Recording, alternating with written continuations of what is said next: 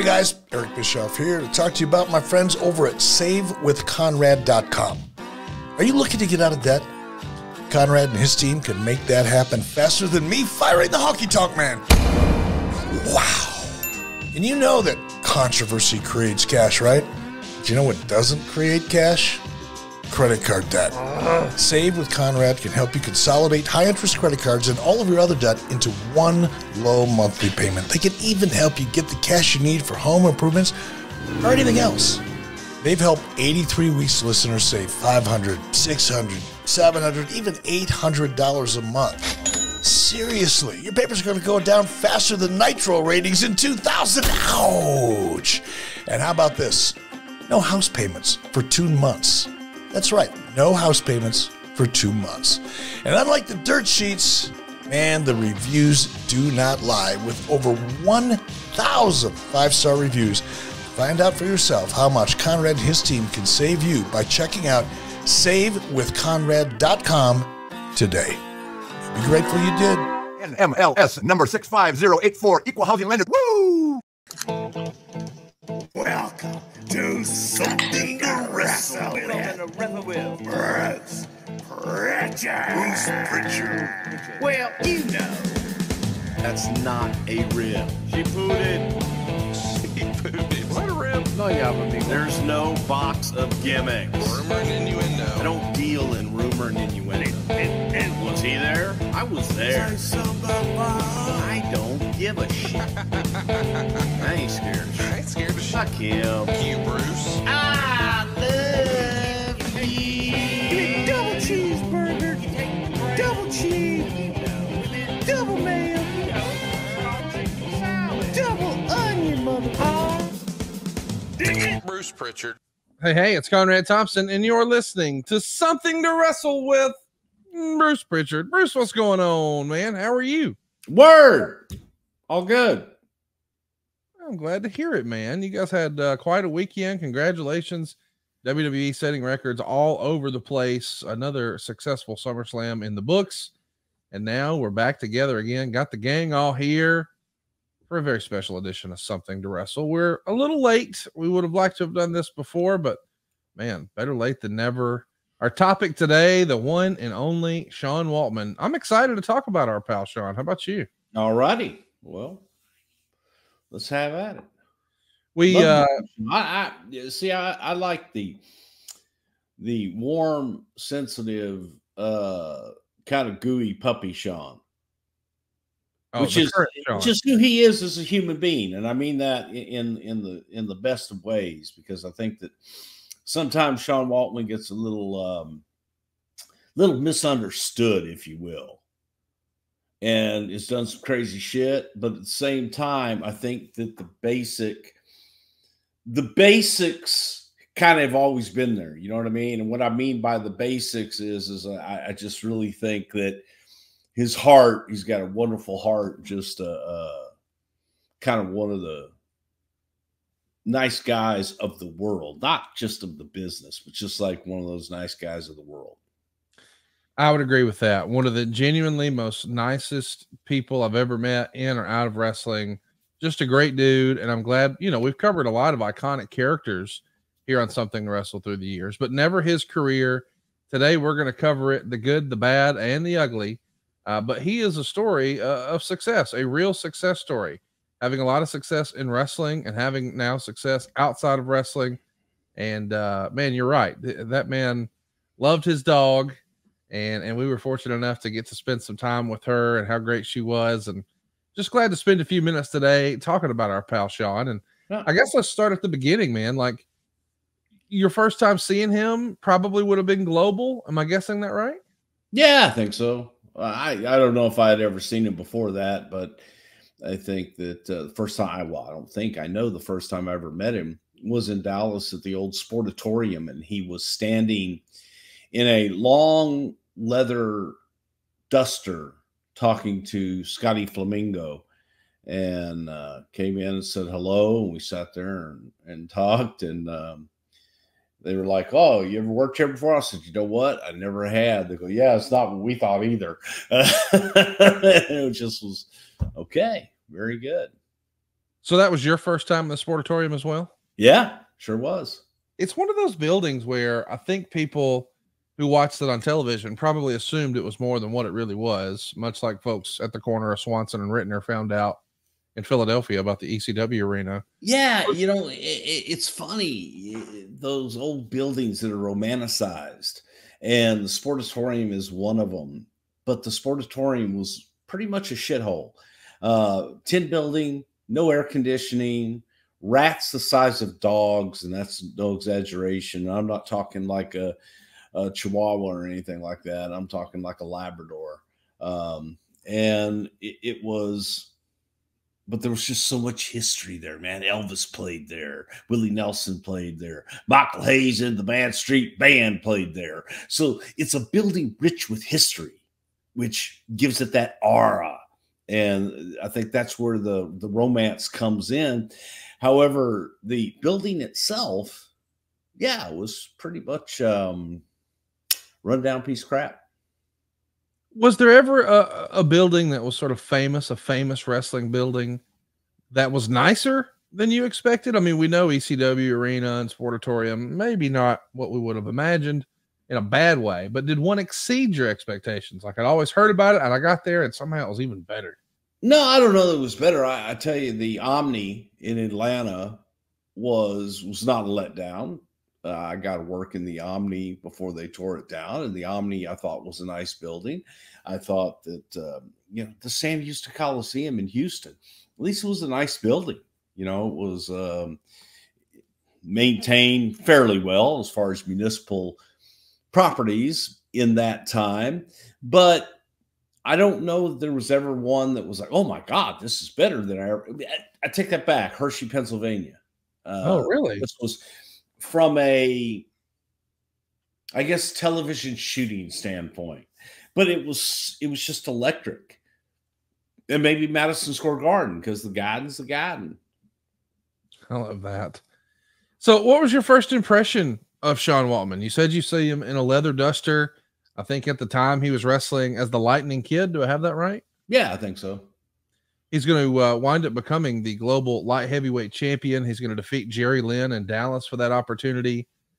This is very much a different time and place in wrestling. I mean, these days, lots and lots of our favorite wrestlers that we see on Monday or Friday or whatever look just like Jerry Lynn and the Lightning Kid here, Sean Waltman. But this is still very much the era of the behemoths in the World Wrestling Federation.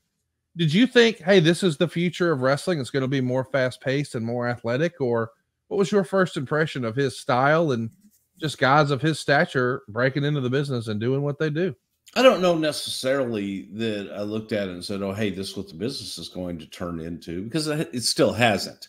However, I think that their skill and the presentation of how they worked and what they could do, you go back and you look at guys that were not the biggest guys in the business that were able to take an audience and captivate them. And I always point to the Rock and Roll Express, number one, because the Rock and Roll Express, Ricky Morton and Robert Gibson, came into the Mid-South territory run by Bill Watts in the early 80s, which was a giant man territory. I mean, everybody was huge.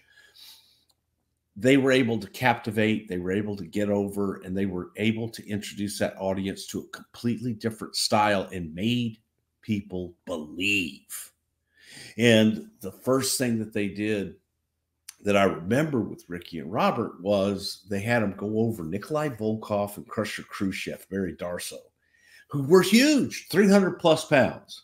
And the Rock and Roll Express brought in its tag team experts, and they explained it because of their style, because of their tag team strategy of tagging in and out and how they work together as a team, that they were able to overcome. And I think that when you go back to guys like Sean Waltman as the Lightning Kid and Jerry Lynn, the way that they worked with one another, you could believe it when they were working with each other. Then when they were working with someone larger than them, they used that same speed and they used the same technique to overcome a larger opponent. And as long as you could make it believable, But if they're in there doing the same thing the big guys are doing, it does not work.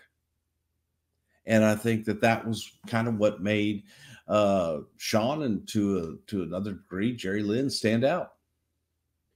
Speed, more so maybe than even the high flying stuff. I mean, when I think of those guys, certainly they're doing more aerial stuff than say a Hulk Hogan or an Ultimate Warrior.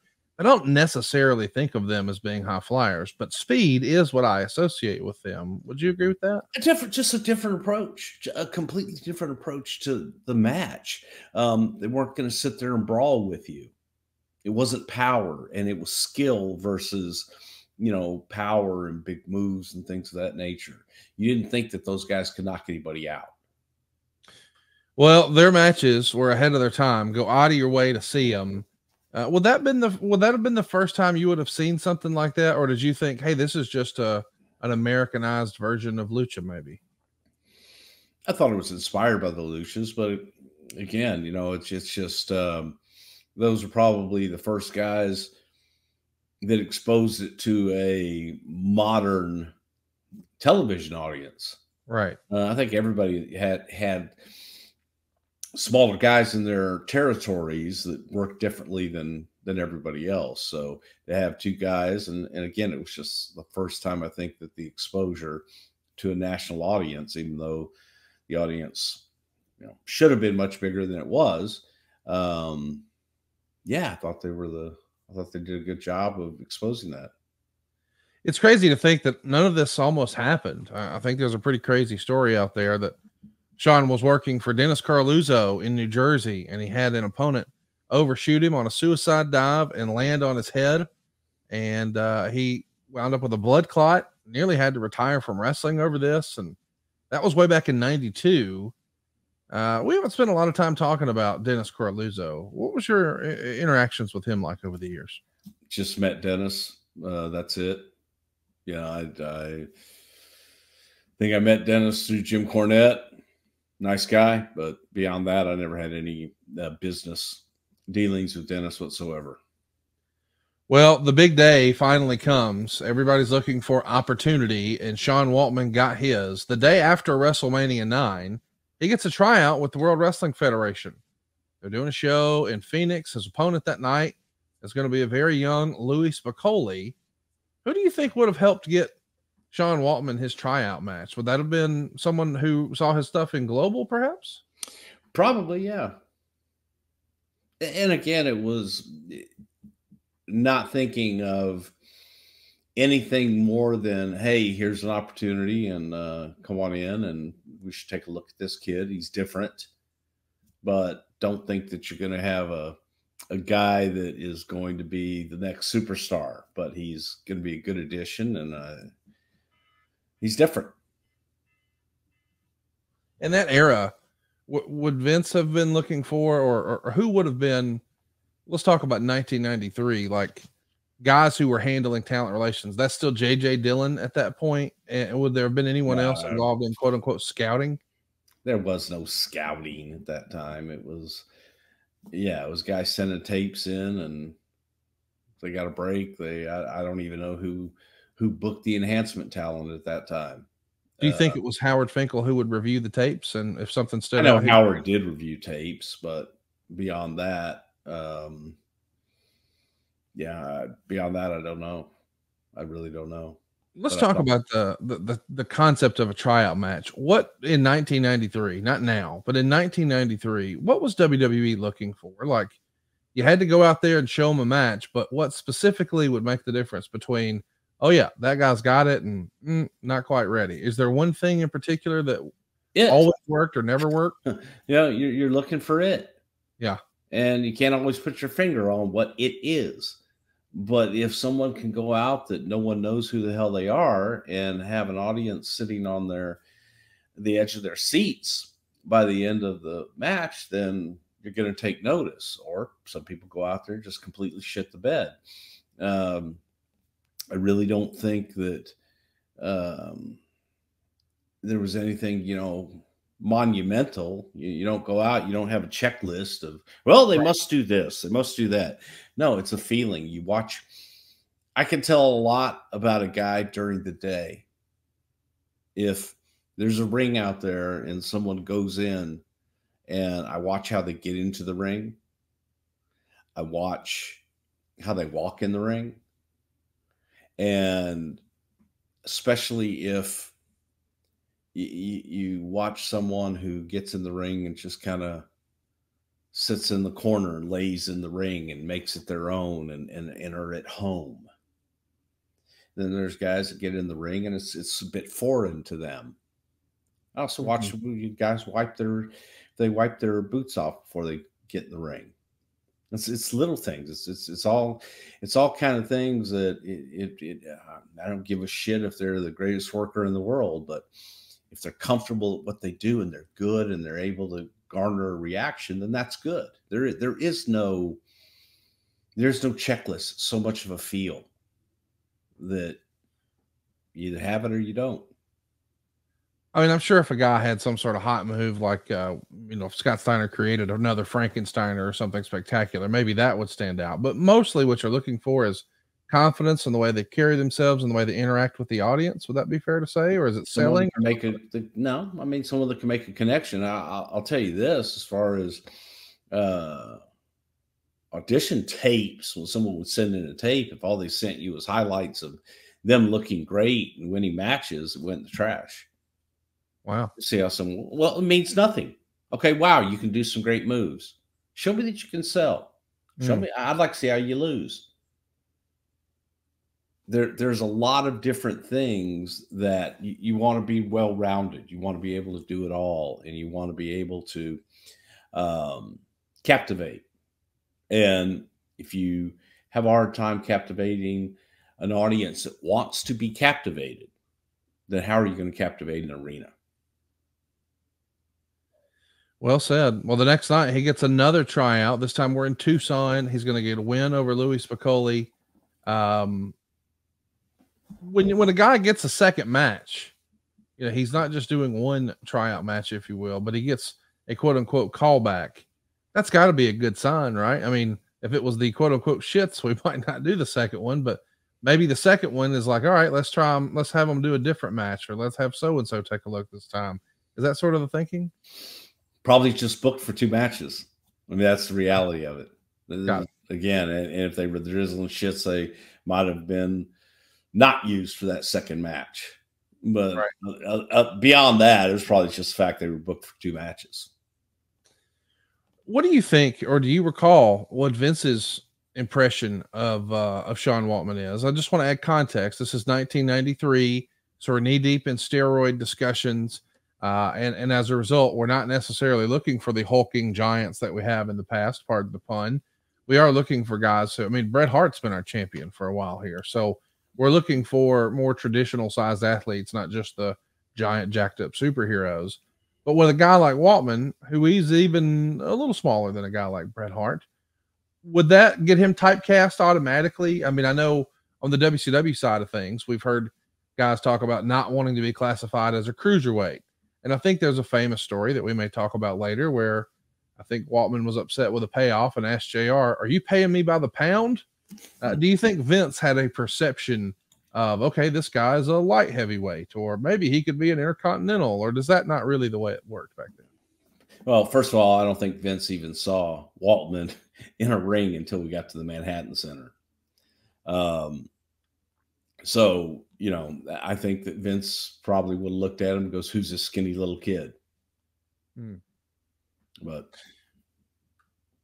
well, he must have impressed somebody, because he does make TV. He debuts on Monday Night Raw in a losing effort against Doink.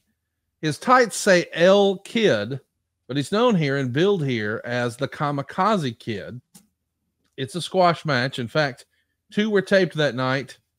Any idea why 2 were taped? Is this just, hey, we need a do-over, you think? Yeah, because the first one sucked. Okay. Hey, that's usually why you do over. But that was the first time in the Manhattan Center that Vince ever laid eyes on him in the ring. The reaction, because we were sitting at ringside, for commentary, and Sean came out, the audience was chanting, Lightning Kid, Lightning Kid, Lightning Kid. And it's like, what are they chanting? I said, well, what do you works as Lightning Kid? And he's like, all right. So he was intrigued because the audience knew who he was. And then, watched the match and was like, okay, he held his own in there with Matt Bourne and was like, all right, interesting. So the first thing, I think we did Kamikaze Kid. I think we did like 2 or 3 different names before they finally landed. The audience is the one that dubbed him 1, 2, 3 Kid. Yeah, so let's mention that. The next week, or the next time we see him, he's known as Cannonball Kid. Yeah. This will be a losing effort against Mr. Hughes on Raw. I assume, and maybe this is on me, are you just using him in an enhancement role here? Or did you have the idea to, hey, we're going to have him in this enhancement role, establish him as that to the audience, much like maybe we did once upon a time for Barry Horowitz. And then when he gets the big win, it really is a bona fide upset because every time we've seen this guy, he's lost. Was that part of the plan or did you back into that? No, absolutely. We were looking for someone for Razor, and yeah, if you're ever to look at an underdog and someone who was not likely to beat a Razor Ramon, I think you would look at Kid at that point in time. So you put him in the ring with Razor, the audience automatically is coming to the conclusion Razor's going to kill this guy. Yes. So the different names, the Kamikaze Kid, the Cannonball Kid, this is by design, or again, that was us having fun. That Okay. was us, looking for. The funny thing is we were really looking for something that would stick. No different than Johnny Nitro and John Morrison and the different things that we did with John Hennigan. That it kind of depended upon, okay, well, let's try this week. Let's try that this week. And then bam, the lightning in a bottle, if you will, baby. It just struck, baby. It just clear out the sky. He was there one day and boom, knocked the little ass out, 1, 2, 3, and everybody chant 1, 2, 3. And he's a kid. So let's call him 1, 2, 3 Kid, if you will. Hey, let's talk about that first match. I want to go back to that Doink match that you said, hey, the reason we do a match again is because the first one sucked. Well, that's pretty obvious, and I appreciate that. But I do wonder if you had to chalk that up, and again, you weren't in the ring, you don't really know exactly, but if you had to take a guess, knowing the parties involved, do you think that was a function of Sean was only used to working global type matches as far as their TV? Was it just nerves? Was it a size thing? Yeah. No, I mean, who knows? It could just, be a clash of styles, a clash of. Sometimes they don't click. Yeah. Yeah. Well, it's time we talk about the moment that he became a made man. I mean, it's one of the more important Monday Night Raws in history, certainly of the early years. It's a very special Raw. We would see Marty Jannetty come out of the crowd to return and somehow defeat Shawn Michaels to win the Intercontinental title. And then later in that same show, we see the match with Razor Ramon and 1, 2, 3 Kid. Now, this has been beaten up and discussed a million different times, but this is the biggest upset maybe of that whole generation. 1, 2, 3 Kid in the L Kid tights steals the win with that moonsault off the top, and as I understand it, it almost didn't happen. There's a situation where he takes a bad, nasty bump on the outside. He's knocked for a loop, but he still finishes and pulls it off. He's got this sack of money he's going to run to the back with. Here comes Razor after him. A really special moment in the early days of Monday Night Raw. And this is a whole different era of Monday Night Raw, the Manhattan Center. Just talk to us a bit about what that Manhattan Center vibe was like. How did it feel compared to a traditional, say, Superstars taping? What was different? What was good? What was bad? And then what you remember of that night and the execution of this crazy match? Well, Manhattan Center was New York. It was the epicenter, and it was so intimate. So much history in that building as well. That it had a different feel. It wasn't a big arena. It wasn't a 15,000 seat arena. It was a small 1,200 seat just beautiful, like banquet room. It was insane. But the New York audience, and that New York audience that was live, that was passionate, that, you know, very judgmental. And as the saying goes, you can make it there, you can make it anywhere. So yeah, you're in Manhattan Center, in the heart of Manhattan, then by God, if you can get that audience, you can get any audience. And it was, it could be a tough vibe at times, man. If you didn't give them what they wanted, they let you know. Yeah. Very much like a Philly crowd. Mm-hmm. But that was made Raw and the Manhattan Center a unique experience. It was different than the arena experience. So it was fun, and you know, could be fun to play to, or it could be a disaster to play to. Do you remember that particular day, you know, what the vibe and energy were like? And more specifically, do you recall who would have been the person to sit down and go over this creative with both Scott Hall and Sean Waltman? I have no idea. I mean, I know that we talked about it. I know I talked to everybody about it as far as the story and what we're going to do, but I have no idea who laid out their match. It was a different time, dude. It was, you know, believe it or not, there was a time where, you know, guys didn't lay out every single move that they, you know, do in a match. It was a, hey, here's what we're going to do. Go out and do it. And no, I get that. I'm have confidence in the performer to actually be able to do that. So it was, hey, here's the story that we want to get out of this. This is what we're going to do, and come up with that right finish, and probably worked with whoever their producer agent was and got her going. I didn't mean to ask about the mechanics of the match. My apologies if that's the way it came off. I was asking more specifically about, I mean, Razor's doing the honor here for a relative unknown, for an enhancement guy. It's a great story, but you got a made guy here doing a favor for a young guy. I wondered if there was any pushback from that. And on the other side, how elated Waltman was, because I imagine you wouldn't just have him here on an enhancement contract. Now we're going to put you on a real contract if you're going to get a win over one of our guys. This had to be know that we were ready to do that at that point. Really? Okay. It was a story. It was a one-off. It was a major star like Razor getting beat by a kid, literally a kid, you know, and that was, I think, goddamn, the fact that he you know, he did the 1, 2, 3 kid, you know, the lightning kid before that you could refer to him as the kid, which I'll get into that later. But that was the story. It wasn't about Waltman. It was not about Waltman at all. He was just the guy. It could have been anybody. He just happened to be the guy that night. This wasn't hey, we're going to do this story with this kid. The story was about Razor. The story was about Razor losing. Did you think relatively unknown? Did you think eventually that would lead to a Razor babyface turn, or did you just assume this is another layer to this heel character we've got? I thought it was another layer to the heel character, which he did very well. But also, you know, in the back of my mind, I'm pulling for Sean Waltman, because I always thought he was a tremendous talent from the day I met him. So you're hoping that, all right, if he pulls this off, then, you know, there could be more. Okay.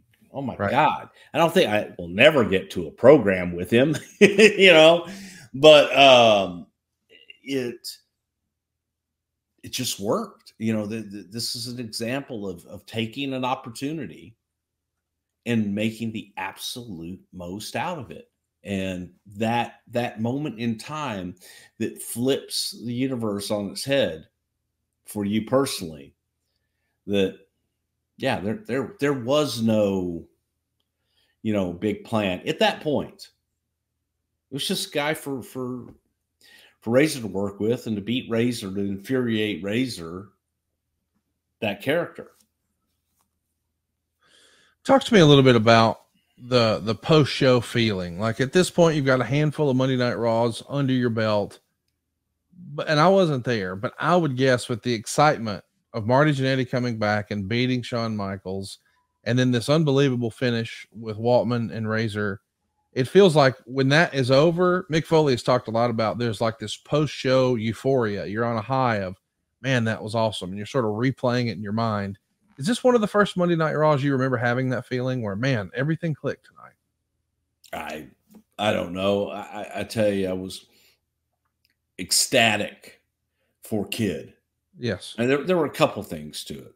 Was happy to have Marty back. Yeah, but I was ecstatic for Kid because what an ovation. And he played it off. I didn't even know he was knocked out. I knew he was knocked silly in the match, but I didn't even know that he was that bad until I got back after the show. So, you know, it's funny, you know, you hear guys talk about those kind of things, and I'm sorry, I'm multitasking. I have some people in surgeries I'm waiting to hear about. Hope everybody's okay. Yeah, everything great. Good. So, it's to a talent. Hey man, they may be euphoric and what have you. And when you have a really great night, you're happy. I think from our vantage point, a lot of times it's, you have a really good night. Okay. Next. There's not time when you're doing as much TV as we were doing and ramping up to do. There really isn't that time to high five and, you go, okay, hey, great. Thank you, man. Okay. Now what's next? Right. That's what you have to look at. I'm curious if you had to guess, would you imagine that this would have been something Pat Patterson would have enjoyed, this type of story? Oh, Pat loved it. Yeah. Yeah. Pat was there for it. And Pat loved it. Dave Meltzer would write that as far as he can recall, this is the first time in WWF television history that someone has been given a win like this in this manner. The idea being that Kid was basically squashed through the whole match, but then he hit that moonsault for the win and the big celebration. This is a departure from the normal way that these type of matches are done, and really an interesting way to do it. Do you remember Scott Hall being at all hesitant about this concept, or was he on board from right away? My recollection, Scott was on board right away. Yeah. It was, again, it's for though, it turned into a story about 1, 2, 3 Kid. We were able to make a character out of 1, 2, 3 Kid. This is a happy accident. This story wasn't about Waltman. Right. Wasn't about the Kid. It was about Razor. Razor, so fucking good that, Razor, made it about Kid, and Razor made Kid. Had it been anybody else that had not been the type of confident talent that Scott Hall was, I don't know that they would have made the Kid as well on the way there. So, when you look back, hindsight, everybody goes, oh, goddamn, this was the launch of it. What a great story. This one was an accident. This one was a fucking happy accident. A good one. We're thinking, oh, hey, man, do you think you could ever have a rematch here? You could do something like that. But it was, that wasn't thought about beforehand, because it was, okay, this will be the story about Razor getting beat by the nobody. Holy shit, that doesn't happen. Well, you know what? You and I both, I guess I did it first. We both got the matches confused. That first match is not actually where Shawn takes the header and has the big bump. Let me explain. Waltman still has a tour of Japan booked. And if we've learned anything about the World Wrestling Federation, is that when you come on board the evil empire, if you will, they say, hey, man, finish up your other commitments, honor your word, do what you said you would do. So Waltman's off to Japan. And while he's in Japan, there's lots of challenges made on TV by Razor Ramon, where he says Sean Waltman is ducking him. And eventually he offers him $10,000 to accept this challenge. And it's actually Randy Savage, I believe, who coins the phrase, the 1, 2, 3 Kid on TV. At least he's the first person who says it on TV. But you think maybe it was the crowd who named him 1, 2, 3, right? you go back and you listen to the audience chant 1, 2, 3 at Razor. Yes. They were chanting 1, 2, 3, 1, 2, 3, 1, 2, 3. So from the audience's reaction of the 1, 2, 3 chant, that's how we came up with the name 1, 2, 3 Kid. Randy Savage saying it because it was the audience doing it. Had they not chanted 1, 2, 3, and they didn't react at all, you wouldn't have a 1, 2, 3 Kid. That's right. Well, June 21st, it finally happens. The return match for Kid. It does a 3 rating, which is a hell of a rating at the time. And it's the big spot everybody remembers we were talking about earlier, the big slip off the top. Of course, Sean is on the top rope coming down to the floor. Razor's on the outside, but somehow Sean's feet slip. Bam. He nails himself, knocks himself out. They somehow get through the rest of the match. Somehow Sean Waltman hits the moonsault, grabs the money, hauls ass, takes off into a waiting car. I mean, this is really how you build a new star. I mean, look at that shot if you're watching over on YouTube of Razor standing on the street and away pulls the limo. Man, the crowd is really, really with him. And then Ted DiBiase starts to rub it into Razor's face about how he lost to the Kid and really cements, in my opinion, this is Razor's babyface turn. Kid even comes back and gets a pin over DiBiase, continuing that build. How do you think he had something, man? It was good. It was in the moment. You had a moment that you could then capitalize on. Do you think that, I know that the fans sort of willed this because they got behind it and that's, oh, it works. Let's give them more of that. I totally get that. But do you think that had this creative not taken off, that maybe there would have been another opportunity for Waltman in the future? Or is this one of those timing's everything type stories? Who knows? But timing is definitely everything in this particular case.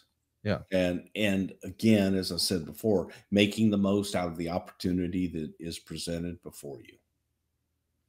Talk to me a little bit about how he's acclimating to the locker room. I mean, just to put this in perspective, my man is just 51 now. So when he's getting all of this moment in the sun here, this is 30 years ago. So he was 21 years old, not even old enough to rent a rental car. And he finds himself in a grown-ass man's business and with all these guys he's grown up watching on TV. He's certainly earning his spot, but man, that's got to be a hell of a acclimation process for a young person, no? Yeah, big time. And I don't know that Sean always handled it the best. At 21, how could you? Some point. Yeah. It's tough. And you're thrust, not, look, man, not even being, just imagine being in the business. Forget about everything else. Just being in the business. And as you said, you can't rent a car. You're 21 years old out there. Yes. On your own. So to heap onto that, aside, you got the immaturity of a 21-year-old kid who's like wide-eyed and I just want to be one of the boys, man. I want to hang with my idols. I want to hang with the guys I've, watched growing up. To now they're doing something with him on TV, and he's jumped over in the eyes of a lot of people, guys that have been there for a long time and guys that are older and feel much more deserving.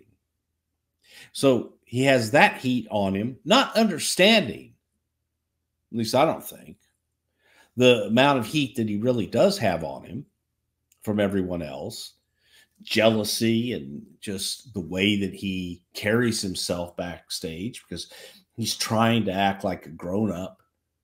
He's trying to act like, the guys that he's watching act. Right. But he's not there. Right. So there was a lot of resentment, a lot of heat, and Sean was wasn't really welcomed with open arms, at least from vantage point that I saw. And he had a tough road ahead of him. Let's do another mention of IRS here. That's going to be the 1, 2, 3 Kids very first pay-per-view at SummerSlam 93. Kid takes the loss from IRS. It does start to help build IRS for his series of intercontinental title matches against Razor. And I guess now Razor and Kid have formed some sort of bond on television. Do you think in real life they were traveling together already? Did they just hit it off in real life and became thick as thieves, or did that take some time? Fairly quickly. And again, Scott saw potential. Scott liked him and wanted to help him, genuinely wanted to help him. So from the professional, hey, I'm going to help you, get here with this story, they became friends outside, and they probably were I have no idea what the timeline of them becoming buddies and when they first kissed and all that shit. I have no idea, but they were friends, and I know Scott was definitely behind him, helping him in his career. Well, we know that Kid gets some wins on TV. He's actually a part of the opening Survivor Series match, teaming with Marty Jannetty, Razor Ramon, and Randy Savage, who would go on to defeat IRS, Diesel, Rick Martel, and Adam Bomb. Kid and Marty were the last two survivors, and this would lead to them becoming a tag team. Where do you think the idea of putting these two guys together came from? Well, again, it was the youth thing, and you had the Kid and you had Marty. Marty, in my opinion, is one of those guys better in a tag team. Yeah. So it was somebody that could help Kid from a senior, partner and someone that had experience, and hopefully teach Kid along the way in the tag team. So that was the only idea behind it. It was, let's take them. They were both young. They both look good, both work the same style. And hopefully Marty can teach him the good things in the business. Well, they had a good time together. They're going to become the tag team champs on the first anniversary of Monday Night Raw. It happens January 10th, 1994. They're in Richmond, Virginia here. So by this point, we're no longer in the Manhattan Center. We're taking the show on the road. They pick up a win over the Quebecers to become the tag team champs. It's only a one week reign, and it's part of the story of the Quebecers building up to face Brett and Owen at the Royal Rumble. The Quebecers actually regained the titles just a week later, January 17th. It's a Madison Square Garden house show. I mean, I know that we like to see title changes on house shows and try to boost that business, but it's also nice to get a title change on TV. We can check a lot of boxes here. Do you think had they actually made a go of it, that could have been a viable long-term tag team, Marty and Sean? Possibly. We'll never know. Well, Bret Hart gets his first taste of the Kid. They're going to be working some main events. That's right. Bret Hart is going to have some house show matches against Owen and Shawn Michaels in 94. This is interesting, that they're going to be a tag team against Owen and Shawn. I mean, this is the upper echelon of the entire organization. My dude is like 22 years old. I mean, not even at that point. He's still 21 years old, and he's sharing the ring with Bret Hart, Shawn Michaels, and Owen Hart. This era of WWE, maybe it wasn't setting box office records, but as far as the in-ring stuff, you had some of the best damn wrestlers in the whole world here in the same ring at the same time with a young 21-year-old Sean Waltman. Take a look at that photo too, Bruce, in the bottom left-hand corner. That looks like in this newspaper ad we're taking a look at. Looks like Sean Waltman is missing the old eyebrows. Do you remember hearing about that story, how that happened? Oh, well, there are many, but so who the hell really knows? But look, again, it was guys liked working with him. He's easy to work with. He's light. You could do anything with him. He could pretty much do anything, and had that, that story of being the guy that could upset people. So I thought that was pretty cool. And you could plug him into pretty much any situation again, which was nice. Let's take a minute to talk about some of those hijinks. Do you think that some of those ribs that guys were doing with Sean, losing his eyebrows and whatnot, that's because he's the new guy, he's the young guy, all the above? He was the aggravating kid that annoyed the fuck out of everybody that thought he was, one of the boys, and it's just kind of, look, man, it's just growing up. And was it hazing? Is it as we used to call it in high school? I didn't even hear the word hazing, good God, until probably 20 years ago. We called it sliming. Oh, I hadn't heard that. Well, that's what we did in Texas. You get slimed. That's where you had to push a penny down the hall with your nose and things like that. But that was kind of hazing, I guess, that was done. And in this business, was kind of an initiation at points. Do you remember seeing the Hasbro figure of Sean Waltman? I'm sure I have. Well, what's interesting to me about it is we were talking about the eyebrows, and I didn't think they were perhaps in that newspaper ad, but I know for certain they weren't on the Hasbro box. And again, this is probably a guy who grew up playing with LJN action figures, and to know that all these years later, he's now part of the company, rubbing elbows with these guys. By God, I'm getting an action figure. And the day they do the photo shoots the night before, allegedly, maybe, perhaps one of the nasty boys or what have you, shave those eyebrows off. So all these years later, Sean Waltman's action figure still has no eyebrows. I think that's great. It's hilarious. It's just only in wrestling. Collector's items. Absolutely. Kid misses out on wrestling at WrestleMania 10 due to the show running long. He's supposed to be a part of that 10-man tag that's cut due to time constraints. It's actually held on Raw a few weeks later instead. With IRS pinning Kid, this has a hodgepodge of folks in there. The Head Shrinkers, Rick Martel, Jeff Jarrett, the Smoking Guns, Sparky Plug, Tatanka. I mean, it could have been a big opportunity for him, of course, just to wrestle in Madison Square Garden. I mean, at a WrestleMania, doesn't happen. Got to be disappointment all around. Is there any words you can share with them to make them feel better about having their spot cut besides, sorry guys, but you're still getting paid? Or is that it? Tough shit. Yeah. No.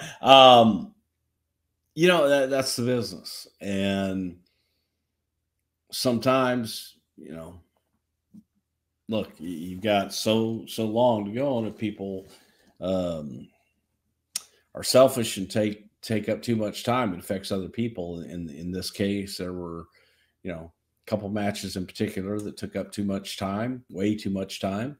And looking at your show, and at that point on pay-per-view, you had to be out by 5 minutes before the hour. I think this one was 3 hours or 4 hours. I really don't remember which, but you had to be out 5 minutes before that final hour for it to recycle. And for them to actually rewind the tape there and get it back up. Crazy. But it sucked. Not a lot of fun. And I'm the one that, I took the headset off and I went over and I told all of them the news and apologized to everybody. But at that point, you just, you move on. Next. Got to fix it. Go. It's crazy to think, Sean is not going to be on WrestleMania 10. That match is going to be cut. And it turns out he doesn't actually get to wrestle on a WrestleMania until WrestleMania 15. Isn't that crazy to think about? No. I don't know. It is to me. It just feels like he was such a big part, but yet, his number but wasn't. Again, it's not everybody can make all the big shows. I'm not arguing that. And if you do, but again, you may make the other big ones, but you may not make WrestleMania. You may make WrestleMania. You may not make SummerSlam. You may make SummerSlam. You might not make Survivor. That's just, it's tough. It's tough. And that's just the way, the ball bounces sometimes. And it doesn't, then I guess it did affect their pay. They were paid for WrestleMania as if they were on it because they were booked on it. But I think that talent looks at it from a standpoint of prestige. I want to be on WrestleMania. And anybody that gets into this business not wanting to be on WrestleMania shouldn't be in the business. So I appreciate that, man. And I get it. But, not everybody can Not everybody can be on it all the time. If there's not a story, if there's not a reason, then you've got to make tough decisions. I just found it as an interesting trivia note, not arguing that he deserved a spot or didn't get a spot, because I just assumed, oh yeah, he was. Like if somebody would have said the first WrestleMania Sean Waltman was on was WrestleMania 15, I would have said, oh, that can't be true. There's no way. But at the same time, I also know that a few years ago I heard Razor Ramon was never in a Royal Rumble match, which sort of, well, yeah, of course he was. He had to be, but he had singles matches on those shows. Yeah. I just wouldn't have guessed that. See, I would have flunked that one. Yeah, right. So like you just, yeah. I would assume the same thing. Well, Kid winds up having a tremendous showing for the 1994 King of the Ring tournament. He defeats Adam Bomb to qualify on the May 28th edition of Superstars. Then at the pay-per-view itself, Kid beats Jeff Jarrett in the quarterfinals. Jeff then puts a beating on Kid, and there's some doubt in fans' minds as to whether or not Kid would continue against Owen. He does return, but Owen beats him in about 3.5 minutes with a sharpshooter. It's a short one, but man, it's fantastic. Worth watching again if you haven't seen it in a while. It seemed like him and Owen just had natural chemistry, but that's probably true of them and almost any opponent, right? Yeah, absolutely. The curse is a good worker, and they could work with anybody and make it look great. I love that you called it the curse of the good worker. Not too long ago, Jeff Jarrett and I had that same conversation about it. Sometimes you can be, quote unquote, so good at making other guys look good that becomes your role. That's what you do. Yeah. And that's sort of the narrative that followed Sean Waltman around. At least if you read books or watch shoot interviews from back in the day, you would hear guys say that, man, Waltman was like the measuring stick for whether a guy was going to be able to make it with the WWE or not. He could go out and have a great match with anybody, but if he couldn't have one with you, then you sucked. Do you agree with that? That maybe he was the measuring stick there for a bit, the gatekeeper, if you will? No. Okay. Not necessarily. I think that that opinion, is shared as far as he pretty much could work with anybody. But again, that's a lot of guys. I throw Owen in there. I throw Jeff Jarrett in there. I throw Kurt Hennig in there. There's on down the line that it's like, okay, if you can't, but you know what, that maybe they could with other people and work. So that wasn't something, couldn't have a match with him, then he's no good. But I think that was the narrative that was created, later on. But I think that if I would, there were several guys that I'd always like to put in the ring with people. Brooklyn Brawler, was okay, come in, go in, and because I knew how everybody worked with Brawler. How can you work with Brawler? Told me a lot more than how can you work with a great worker. You know what I mean? Yeah. So it just depends. There's a lot of criteria there. The next night after this King of the Ring, Kid wins a #1 contenders match against Nikolai Volkov of all people. That's right. Nikolai Volkov was once upon a time in contention to be a #1 contender. So Kid always the #1 contender. Nikolai. Throw that photo back up there again, Dave. I love this look for Nikolai. We don't spend enough time talking about him. Do you want to break out in song for him just one more time? Nikolai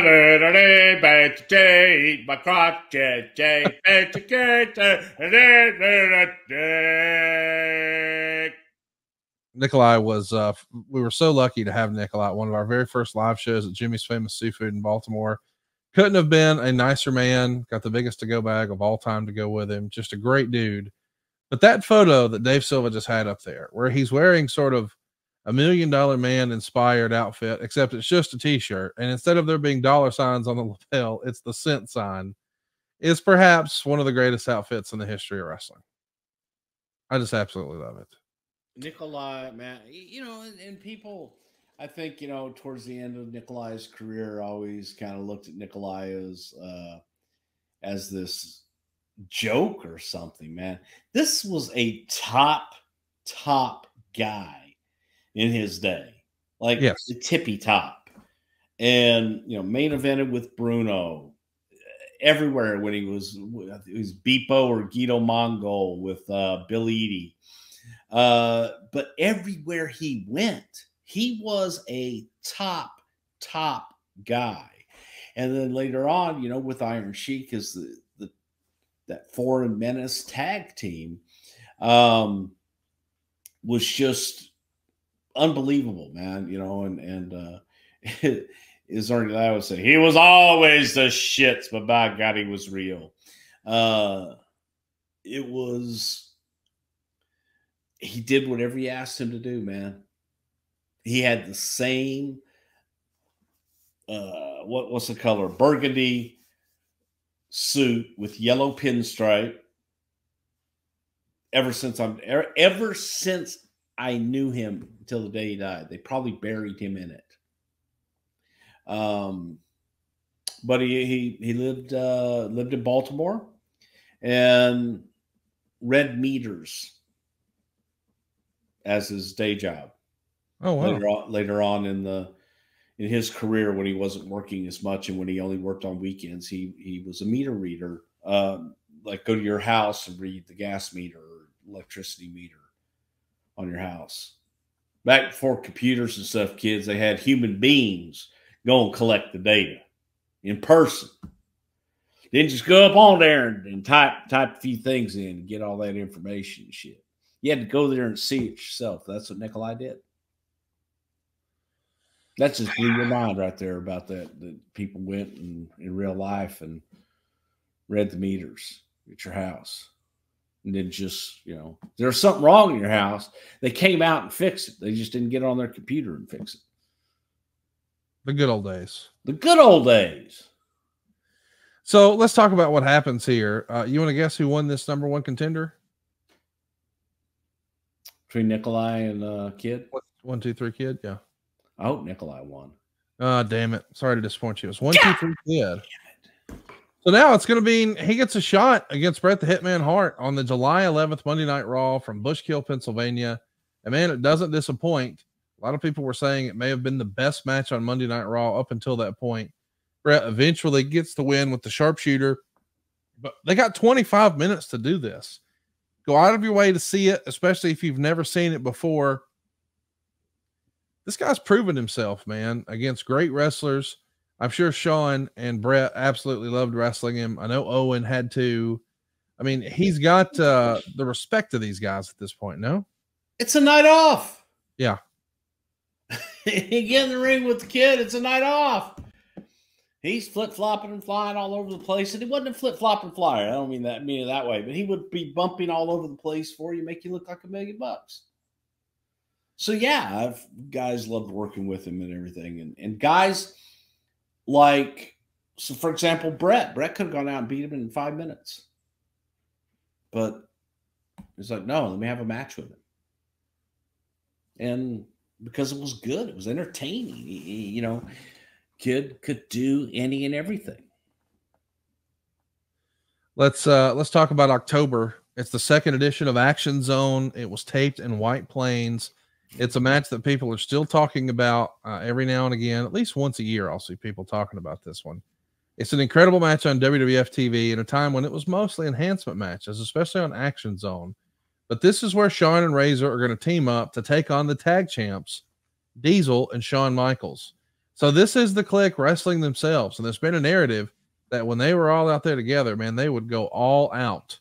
And they make no exception here. 22 minutes.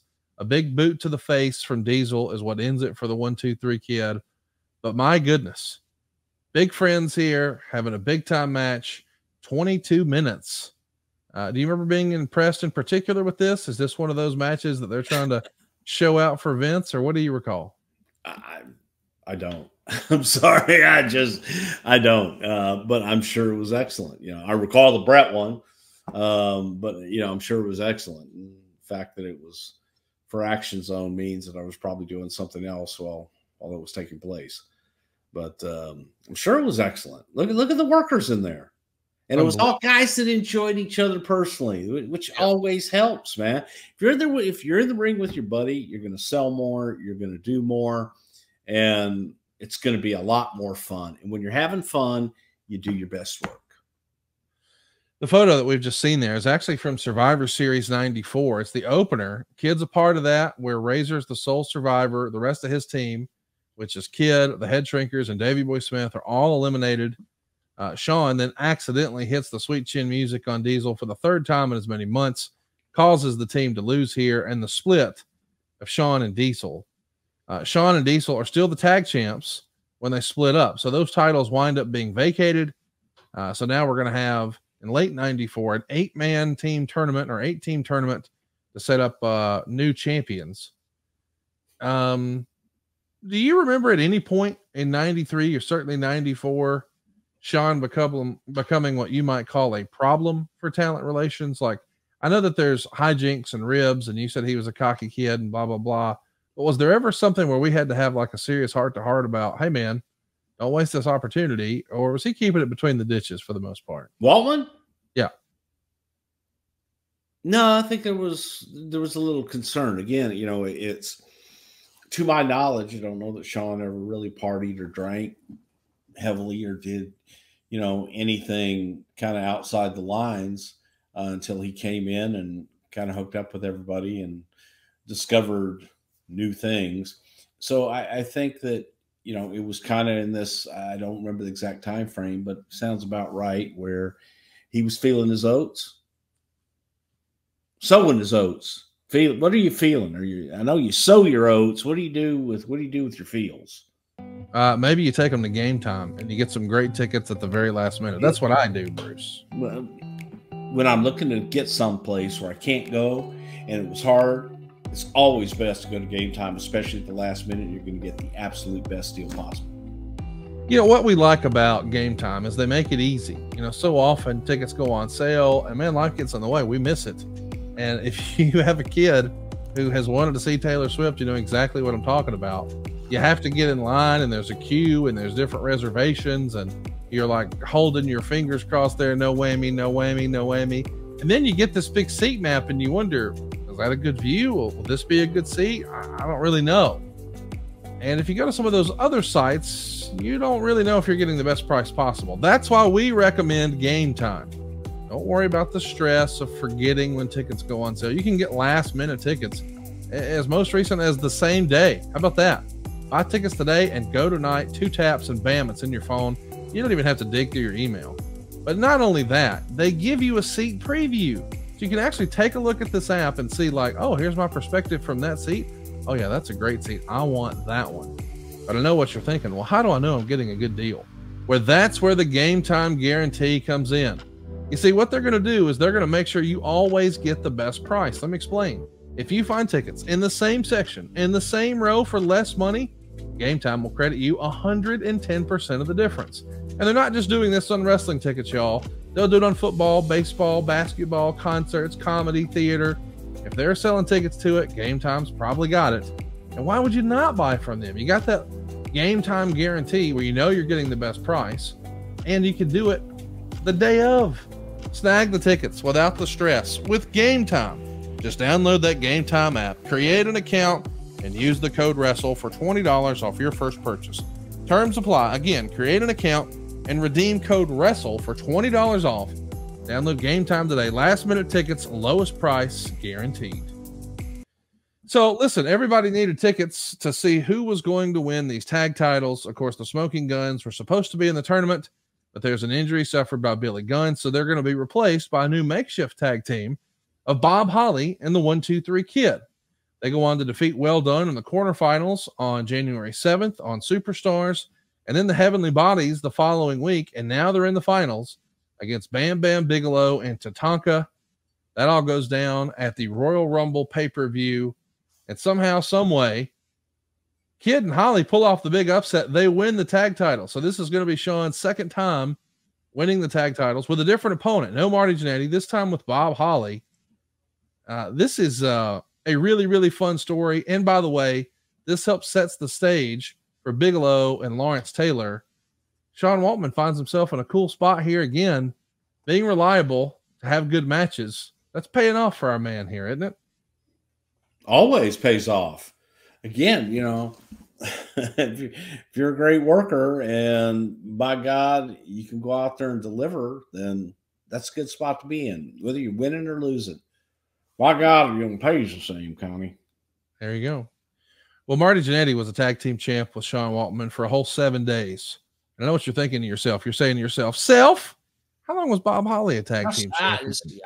And you know what I would say to that? I said, man, those guys are one-dayers. Well, you nailed it, because they drop it the next night on Raw. The Guns are back. They're going to win the titles from Kid and Holly.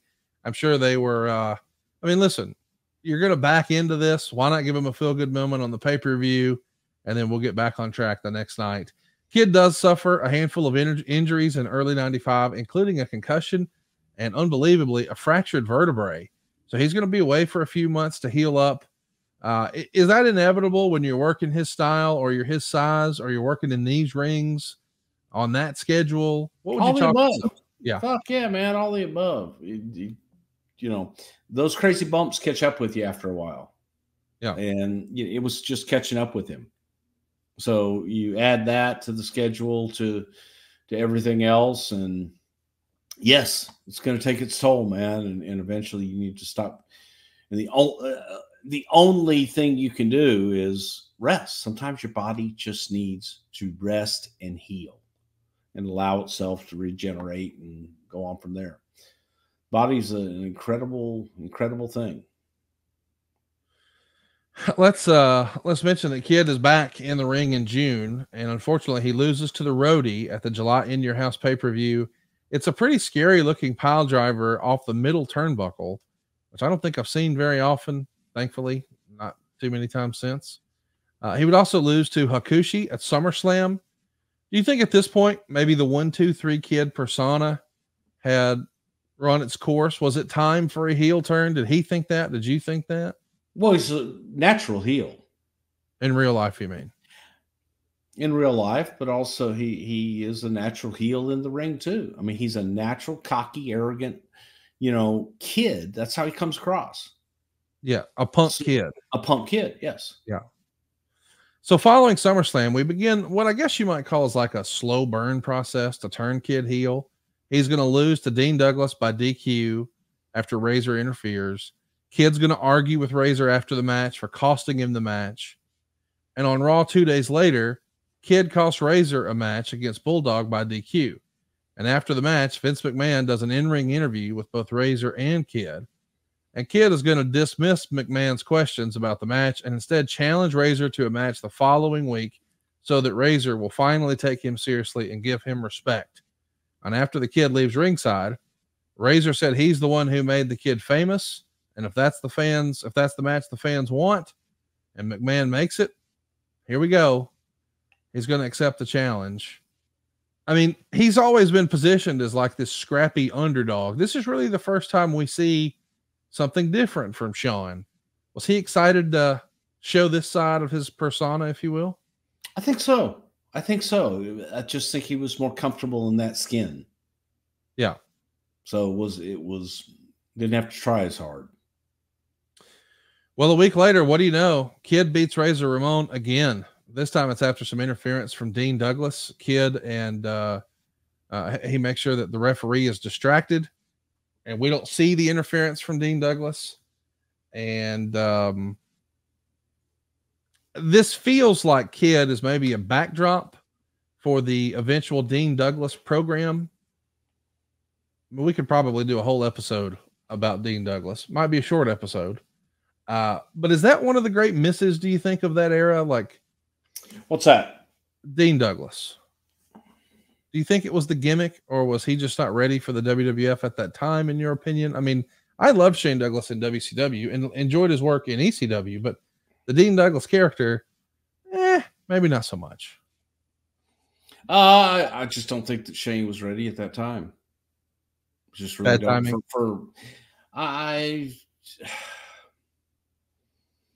I don't know, man. I just don't know if it was personality conflict, just timing, whatever the hell it was. Shane didn't click. And In Your House on September 24th from Saginaw, Dean is going to pin Razor. This time Razor's distracted by Kid. Razor hits the Razor's edge as the referee, Tim White, is knocked down. Kid then appears and counts a pinfall himself. After Razor then realizes the referee's not the one making the pin, He shoves Kid out of the ring to avoid getting disqualified, and he's wound up being caught from behind by Dean. After the match, Razor pulls Kid in the ring, where you can see these guys pushing each other back and forth, slapping each other around. Referees and officials break it up. Could you have seen this being built and paying off at like a major pay-per-view, like a WrestleMania type program? I mean, they were synonymous with each other from Kid's first. Kid Razor? Sure. Yeah, I could see that. Yeah, definitely. There's just so much real rich history there. Definitely something that could go all the way. They have a rematch against each other on October 2nd to try to settle these differences. Razor pins Kid 3 separate times. He originally wins the match with a clothesline, but Kid's demands that the match continue. Razor pins him the second time, catching him coming off the ropes and hitting a power bomb. Once again, Kid wants a rematch. Now it's the third time. Inside Cradle gets it done for Razor. Kid wants to keep going, and they somehow have their bodies give out, or Kid does. Razor, I guess, maybe respects that, and they leave ringside together. What do you think of that story, that he just won't give up, and damn it, because you didn't give up, I respect you too. Okay, we're pals now. Is that an old school story or what?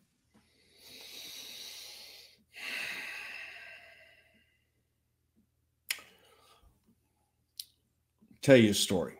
It's a true story. Not gonna mention any names here or anything like that. But I know someone who fought with their brother. Okay. Let's say it's their brother. And their brother whipped their ass. And told them to go to bed. Don't come out anymore, or else I'm gonna whip your ass again. That kid went to bed. About 15 minutes later, came back out. Fought their brother again. Got their ass whooped a second time. This time, the brother took him, put him in the bedroom, and said, "Stay in here, don't come out, or else I'm going to whip your ass, and you're going to really regret it." That kid sat in there maybe 5 minutes this time. Said, "Fuck that." Came out. Maybe as they walked down that hallway, maybe their brother was eating a bowl of cereal, and he had that bowl of cereal. He had that spoon in his mouth and looked up and saw that kid coming down that hallway for a third time. Dropped that spoon and got up and whipped that kid's ass so bad. Took him in their bedroom and put him to bed. Literally put him to bed. Pulled the little covers up. Said, "Stay here, or I'm going to fucking kill you." And that time, that third time, third ass whipping was the one just enough for that kid to think about it and stayed in that bed till the next morning. So yeah, I can imagine something like that happen. Did you ever mess with Tom again, or was that the last time? So no, let's just say that hypothetically the kid was 14, 15. Okay. And he probably learned his lesson at that point. Yeah. Yeah. Well, good to know, I guess. Yeah, I'm just saying. Allegedly, it could happen. Yeah, you've heard. That was hypothetical. It's like one of those Aesop's fables or whatever. Mm-hmm. Yeah, it's a good life lesson. Kid Razor, your ass bad enough to put you to bed. Stay there. Because brothers do fight. Because brothers sure as fuck do fight. Yeah, they do. Oh. Kid and Razor get a shot at the smoking guns and the tag straps at the next In Your House. It's October 22nd. Ramon does the Razor's Edge on Billy and stalls around while Kid is begging for the tag so he could win the title.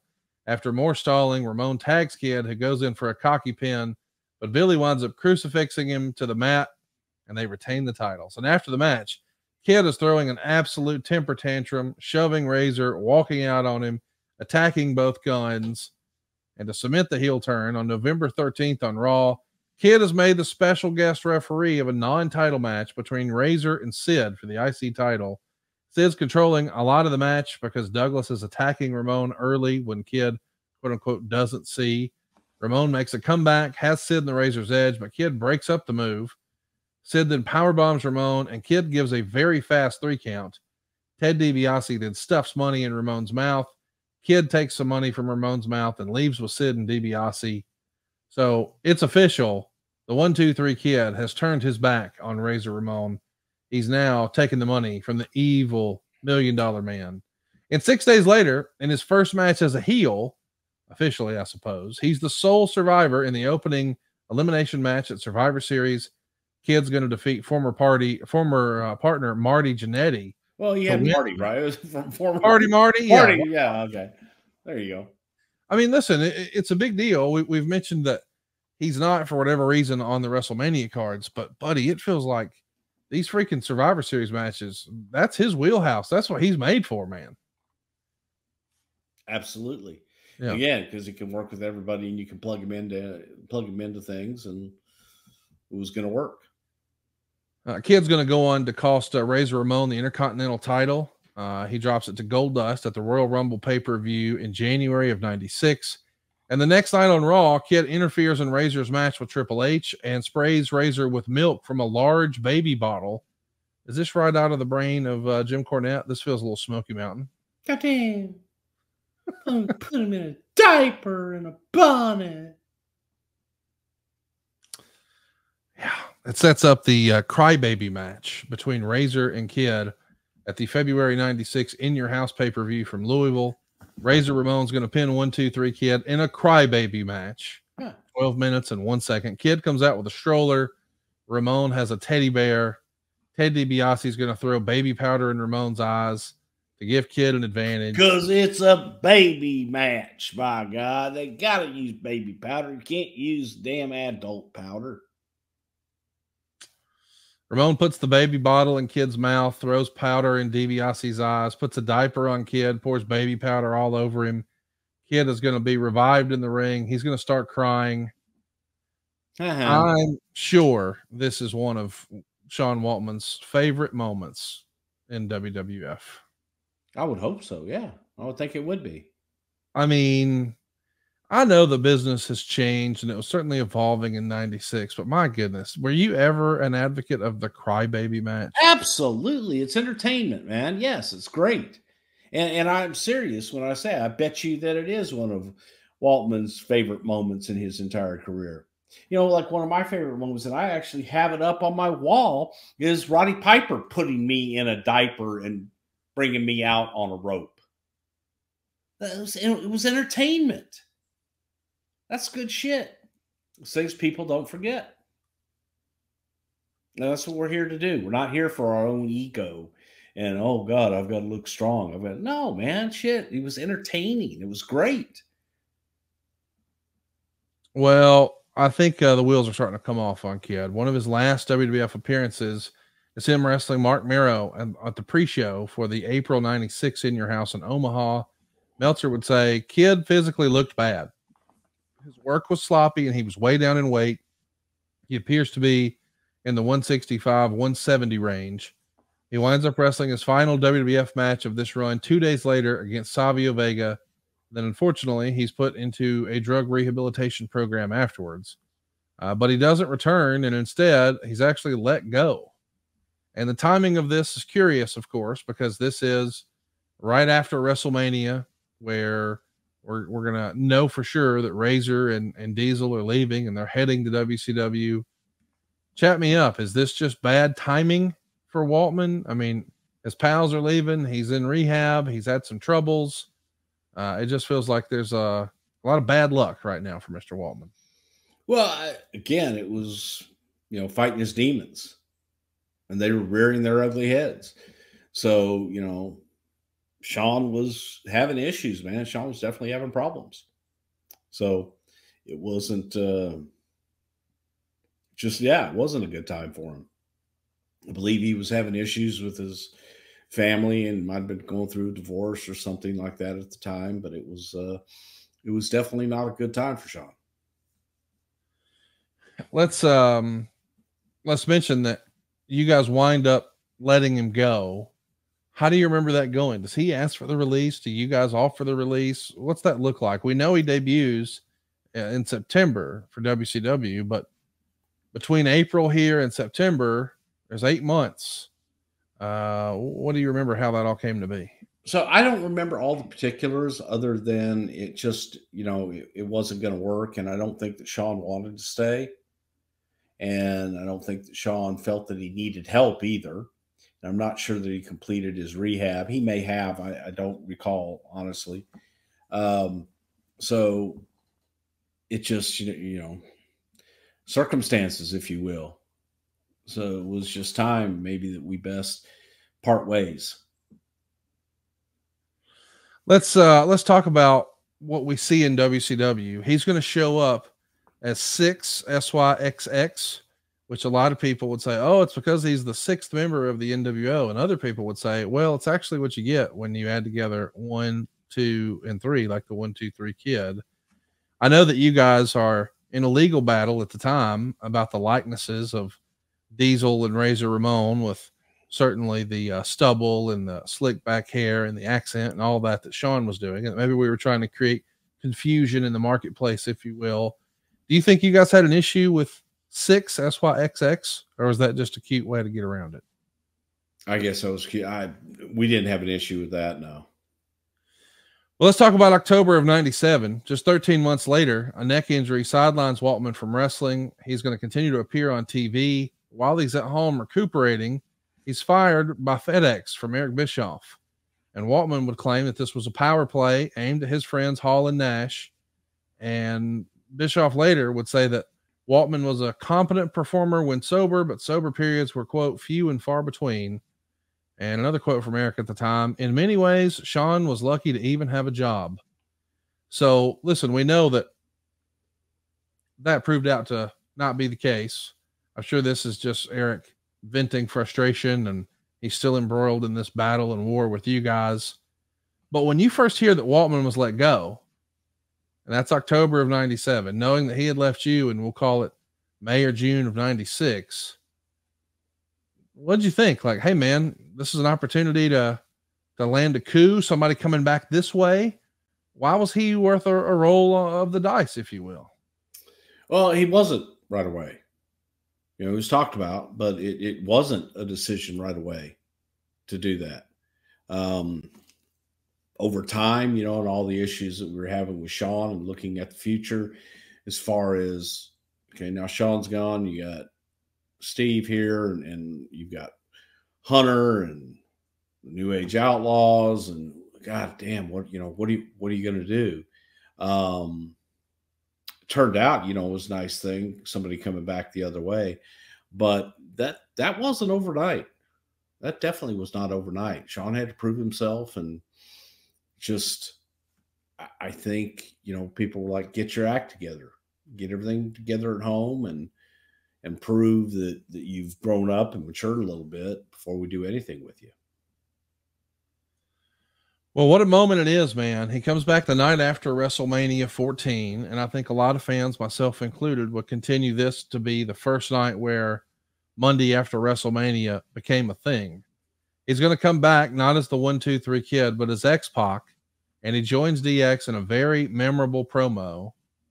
It all starts when Triple H says he's forming a DX army, and when you start an army, you look to your blood, you look to your buddies, you look to your friends, you look to the clique. He signals to the entranceway, and here he comes, Sean Waltman, sporting a full beard, a DX t-shirt, sunglasses, wagging that tongue around. And Jim Ross says, look who's back. A new day is dawning for DX. Apparently, there's a new leader in DX. Waltman leaps into the ring, climbs the ropes. Fans are popping huge for this. And this promo, man, he's letting everybody have it. He's dumping on Hulk Hogan, Eric Bischoff, WCW, saying that his friends would wish they were here too, but they're being held hostage. It's a new day for DX and really the whole WWF. Just an awesome promo. And I don't think we ever saw this type of promo before from Sean Waltman. Were you shocked watching this on a monitor? Like, holy shit, where was that? This is fantastic. Yeah, again, before that, name one Sean Waltman promo. That's right, yeah. And this one wasn't good by any stretch of the imagination. It's remembered because of the content, not the delivery or anything else. Yes. So, but at the same time, I think it's historic. from the point of, somebody else coming from the other side. And this was the turning point. This now is where people are going, we just had Tyson and all this other what have you. And now it's like, all right, you want to play, big boy? Let's go play. And we started to play. Man, it was awesome. I mean, later that same night, Hunter, China, and X-Pac are going to help the New Age Outlaws win the tag straps from Cactus Jack and Terry Funk in a cage match. I mean, these guys DX has been the most hated heel faction for, 6 months at this point. And now very quickly, they're going to become super over baby faces. They're going to start invading WCW and the CNN Center. They're going to mock the nation. I mean, Sean Waltman is such a big part of these big moments 25 years ago throughout 1998. And I think all these years later, Eric Bischoff has said he was the straw that stirred the drink for DX in his opinion. He had this edginess. He was cool. He was one of the first guys to come from the NWO back over to the WWF. He felt like Waltman was really the secret sauce of this second version of DX. Would you agree with that? No, I think that he was, an important ingredient, but I think it was timing. And I think that it was just the overall combination. There wasn't any one. I think that we would have done just the same without him. I think having him definitely added big time to DX and big time to the product. But I don't know that it was that was the turning point. I think it was the DX. I think it was the way that we handled it, the invasions that we did in the non-traditional way that DX was presented in the things that they did. Yeah, I loved this version of Sean, but what's crazy to think about is he wasn't wrestling all the time. I mean, there's probably some hesitancy because he was seriously injured. I mean, when you have these type of injuries, it's not something you rush back from. But eventually he does start to get an opportunity to do some in-ring stuff. The feud moves on to Jeff Jarrett and Southern Justice. Somehow, some way, Sean Waltman winds up with Jeff Jarrett in a hair versus hair match at SummerSlam inside of Madison Square Garden. So, man, he may have had his WrestleMania 10 match scrapped, but that was a 10-man tag. He's back in the Garden on pay-per-view with the business much hotter than it was in 1994. This time in a hair match, and maybe the most shittiest hair match in the fucking history of the business. I put it up there with the bullshit that Watts pulled in Houston with Duggan and Hernandez bringing another guy in to shave their head. Why was it shitty? Didn't shave his head. Just gave him a haircut. Gave him a haircut, made him look better. Yeah. I hated it. Hated it. I was livid. You loved Howard Finkel being involved, though. I did like Howard being involved. Yeah. But look at Howard. Howard was bald. Sure. It was a head shaving match. They didn't shave anything. They cut a little bit of hair and then gave him a great haircut when he came back. And seriously, made him look a lot better than he did. The idea of a head shaving match is to shave the head bald. That's what the promos were. That's what people were expecting. They didn't get that. I felt it was a shitty finish. I felt it was a shitty conclusion, and just I didn't like it. Well, you're firm on your stipulations if there's hair. No, I am. I really am. I don't know why. It's a Texas thing. Weird. Yes. It is. It's like, man, it's that Texas thing in that I remember. So, it's like a mask. Loser has to unmask. Loser has to get their head shaved. Then shave their head bald. And is in and maybe it's just my age, but it's growing up. You didn't have a lot of bald people like you do. People shave their head now because they want to shave their head. They like it. Yeah. But there wasn't a plethora of bald people growing up. There weren't. And when a guy had long hair, and when you would make a big deal out of, oh my God, my long, beautiful, flowing blonde hair, and it's so great, and it takes me all this time to get ready because I got to fix my hair. Then you take that identity away from somebody. It meant something. And this was built up. Oh, I'm humiliating people shaving their head. And in Jeff's, promos, it was, I'm humiliating people by shaving their head. But then when it comes time for his humiliation, he gets a haircut. Well, here's what I know. When it comes to shaving, if you want to do the right job, Manscaped can help. And that would have been perfect because the shears there would have worked better than anything possible. We're talking about the Beard Hedger Pro Kit. That's right. They're not just doing your ball bag anymore. Now they're taking care of those facial hair fantasies. This is a real game changer. Use our promo code STW over at manscaped.com. You'll get 20% off plus free shipping. I want to mention it includes in this Beard Hedger Pro Kit a cordless trimmer with a rotary wheel that's got 20 different hair cutting links with just one guard. No more messy drawers filled with add-ons. It's also waterproof, so do it in the shower. You can avoid all that hair in the sink. They've got a titanium coated T-blade, which is smooth on hair, or tough on hair rather, but smooth on your face. And that's what we're trying to do. We're trying to take care of your face. And what better way to do that than beard shampoo and conditioner? It's going to help you moisturize, reduce those ingrown hairs, replace those natural oils. Speaking of oils, you can get the Manscaped Beard Oil in this kit as well. It'll go ahead and smooth that skin out underneath, relieve some dryness, and add a little shimmer and shine while we're at it. How about the Beard Balm? Help you shape that beard, get a cool little look. Sculpt it out, daddy. How about 3 free gifts too? Beard brush, comb, and scissors. I use all 3. Absolutely love them. They're all included in the Pro Beard Kit here. If you've got facial hair, man, you need the Manscaped Beard Hedger Pro Kit. What are you waiting for? Get 20% off with free shipping using our code STW at manscaped.com. That's 20% off with free shipping at manscaped.com. Use the code STW. Manscaped Beard Hedger, 1 stroke, 1 guard, 20 links. Let's get back to it. Well, go back. Yeah, let's go back. You ought to ask Jeff Jarrett and see if he remembers. Because as soon as he came back and, what'd you think? I said, that was a fucking shits. God, it pissed me off. Sorry. But yeah, I'm a little particular on my hair matches. No, I get it. I like you. You have a passion for your because they always they always drew back in the day, and I know it's 2023. It's not 1978 anymore. Well, back in 1998, X-Pac beat D'Lo Brown for the European title, but he lost it back 2 weeks later, and then regained it another 2 weeks later at Judgment Day. Waltman, for better or worse, is firmly placed in the mid card. I mean, listen, sign a small contract. He's coming in 1998 in the middle of the Monday Night Wars. I'm sure he's making just a pile of cash. Eventually, China turns on DX and joins the corporation the night after the Royal Rumble in 1999. That sets up the St. Valentine's Day Massacre, where China and Kane are going to defeat Triple H and X-Pac after X-Pac was distracted by Shane McMahon. And the next night, Shane would become the European champion. But it's in a tag match with Shane and Kane taking on X-Pac and Triple H with an extra added stipulation that if X-Pac is pinned, whoever gets the fall would become European champion. Well, Shane gets the pin after a little help from China. At this point, do you think DX had sort of run its course?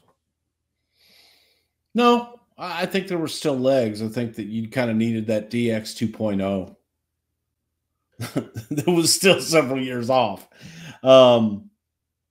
But I felt there was still legs. But I think Hunter really wanted to go out on his own, and kind of get away from the DX thing. And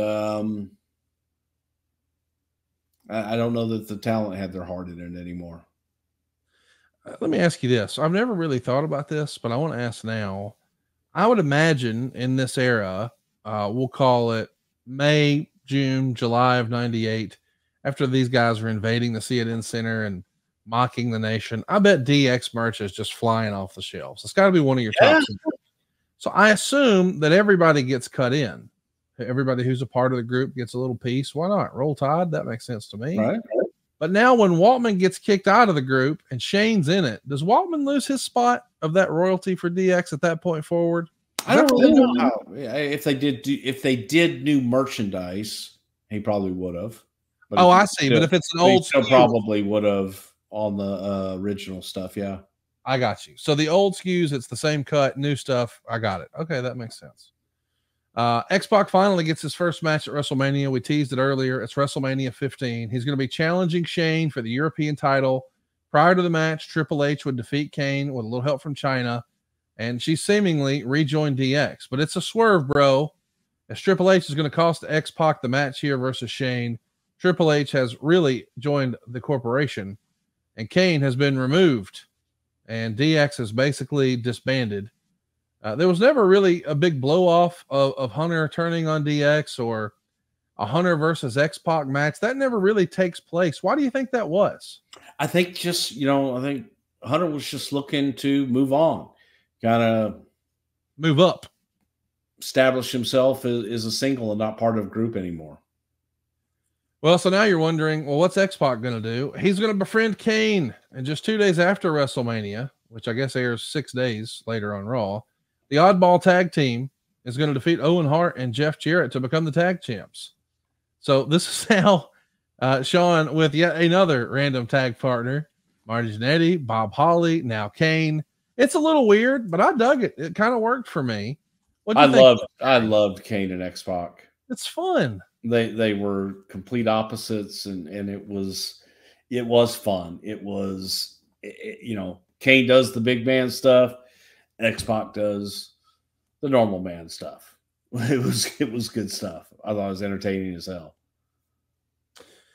The Acolytes would win the tag titles on the May 31st edition of Raw following the interference from Shane McMahon before Pac goes on a run in the 99 King of the Ring tournament. It's built around the last 3 members of DX, as Waltman would defeat Road Dogg in the semifinals before losing to Billy Gunn in the main event. I got to say, from the outside looking in, it does feel like Waltman's maybe treading water a little bit here. At the Fully Loaded pay-per-view in July of 99, we got X-Pac and Road Dogg defeating Chyna and Mr. Ass for the rights to the DX name. Did you ever think Road Dogg and X-Pac could capture or recapture maybe what the New Age Outlaws had? No. Just the chemistry wasn't there? I just, Timing? Yeah, it was like draws and LOD. It's just, it's LOD was LOD, man. It's hard to replace, and especially when the other talents are still active. Let's mention the August 9th Raw. We would see Kane and X-Pac regain the tag titles from the Acolytes. X-Pac had been trying to, I guess we'd say, humanize Kane prior to this, including trying to help him speak his first few words in character without the help of a device. And after winning the titles, I have 2 words for you, Bruce. Give it to me as Kane doing that gimmick. Go ahead. What do you think he said? What are the 2 words? It's DX.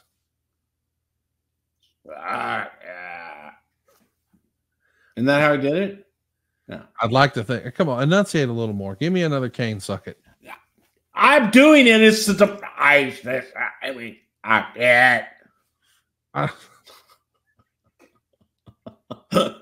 Don't you know when you got something in your neck, it's hard to say.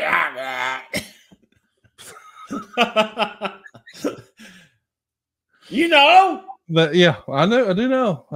They lose the tag titles before DX could reform as a heel stable in October of 99. I don't know what we're doing. A heel stable of DX, October of 99. The bloom's off the rose here. It's not the same, right? It's not. Yeah. It's really not. The storyline between Kane and X-Pac is going to become personal. They're portrayed as much more than just tag team partners, but now they're friends trying to help each other become the best versions of themselves. And their feud only intensifies when Kane's girlfriend, Tori, leaves him for X-Pac, which sends Kane on the warpath looking for revenge. And this is maybe the heel version of Sean as X-Pac that I enjoyed the most. After Kane had lost a match where the stipulation was Tori had to spend the Christmas holidays with X-Pac if Kane didn't win. But upon returning, Tori said X-Pac was the perfect gentleman. Fast forward to January, and on SmackDown, Tori has officially turned up or anything like that. His gimmick, you mean? Well, he's burned up. Yeah. Do you think Kane's wiener got roasted in that fire, if you had to guess? It was covered, wasn't it?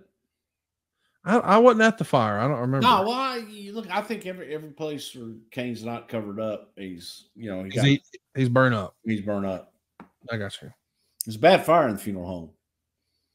That Paul Bearer, just, evil man. No doubt. But I thought Kane set the fire. Paul Bearer told him to. Oh, breaking news right there for all the clickbaits. And then, he got burned himself, which, Taught him a lesson. Well, I would hope so. Don't play with fire, kids. But he did every time he came to the ring. What would he do with his hands to make the fire come out? Can you show us? Fuck you. I can't lift my shoulder. I can do it one hand there. The one side of the ring. You know what? That's fucked up. You're seeing me. I got it. It's immobilized. It's here. It's good. Yeah. Tori officially turns on Kane. Showing X-Pac. One-armed Kane. Yeah. What does Kamala's penis say? Very similar, just in the front with a squirt at the end. Yeah. So listen. And even when I first did that idea, you got to do this too with it. That's when you know it's finished. Mm-hmm.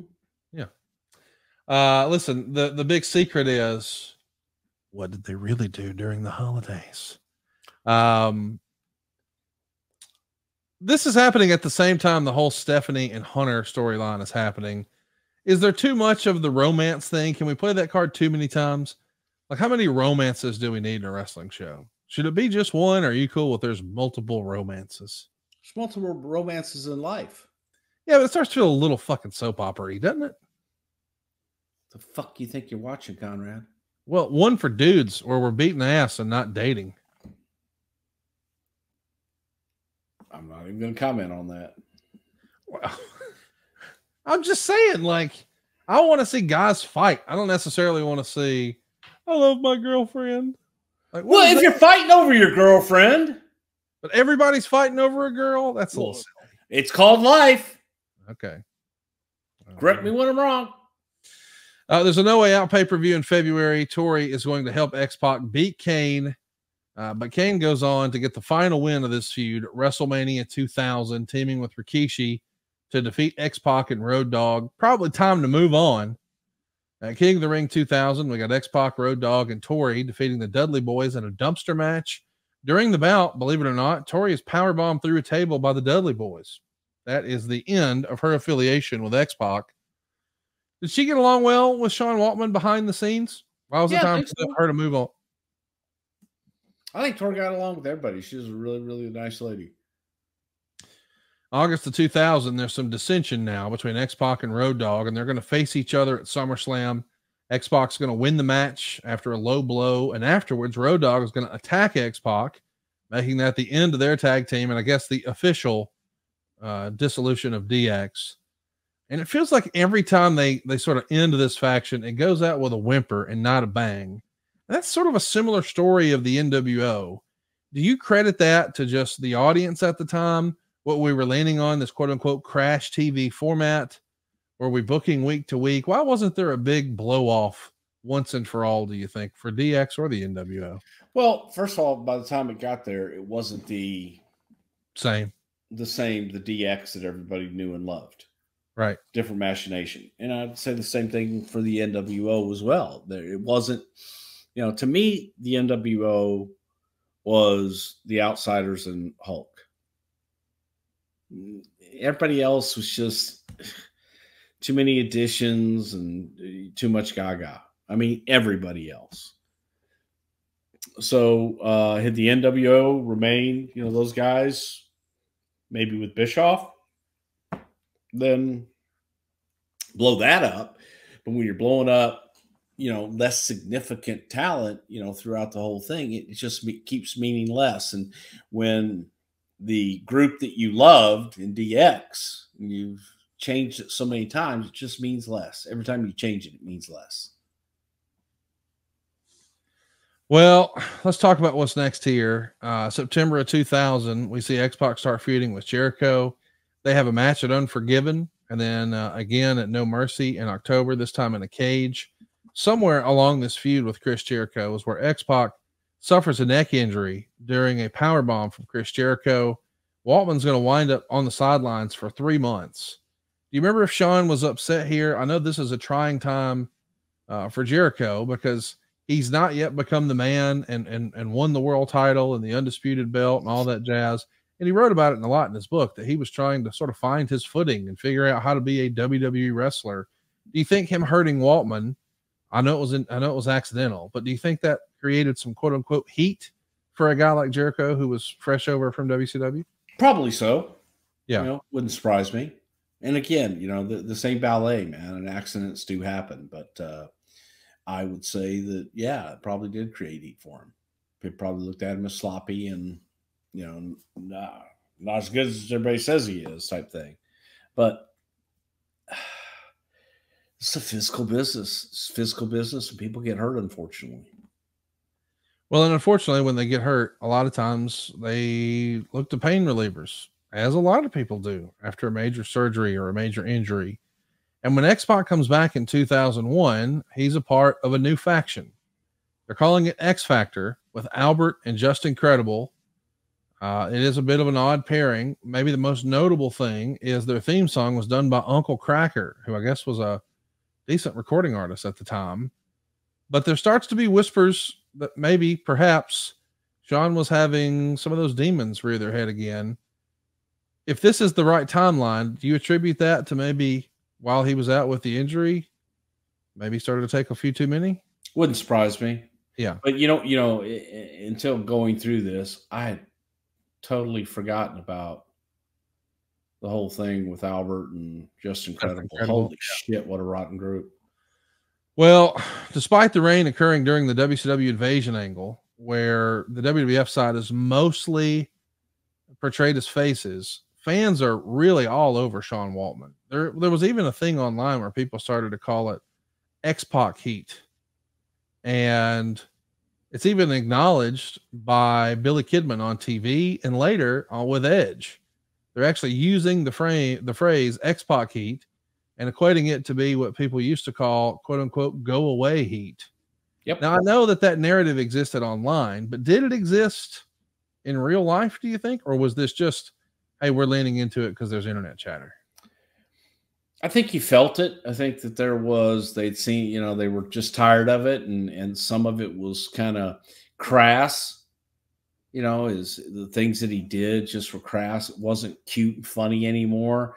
He'd gotten older and he'd gotten surlier. And I think that it was just, okay, enough already. I'm tired. Next, go away. X-Pac really gets lost in the invasion. X Factor is going to break up. Credible's going to join the alliance. And even though Waltman would win the cruiserweight title from Kidman and hold that title and then feud with Tajiri, it feels like he's just stuck. X-Pac does return to TV after taking some time off for injuries to join the NWO.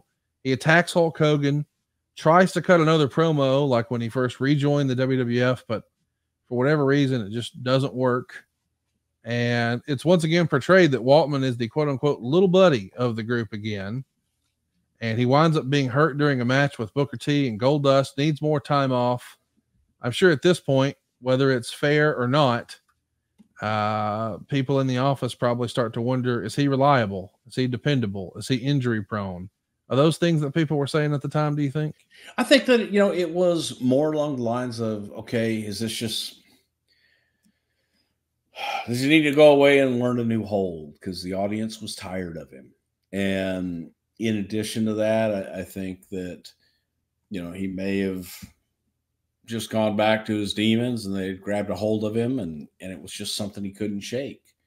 So it was, when you go back and you want to be, hey man, I'm 23 again and I'm invincible. You're not, man. And you're in the shape you're in because of some of the things that you did earlier on, from some of the crazy bumps to whatever drug that you use to help recuperate from those things. It takes its toll. And I think that this was the time period where it was really starting to take its toll on Sean. We should at least acknowledge that X-Pac is on that now infamous plane ride from hell in early May. And allegedly, according to the rumor and innuendo, he cut Michael Hayes' ponytail off. Is that the way you remember hearing that? I might have heard that. I wasn't on it. Do you remember it being a disciplinary thing, or is this just boys will be boys? What was a disciplinary thing? Cutting Cutting Michael's hair off? Yes. I don't even understand the question. Is it okay to cut other? Disciplining him for something? No. I'm asking, did Waltman get in fucking trouble? Why are you being argumentative? Oh, I thought you were saying was the haircut. No. I know it's boys being boys. I'm wondering, is Waltman in trouble for cutting a guy's hair? I don't know. I mean, I really, honest to God, I do not know.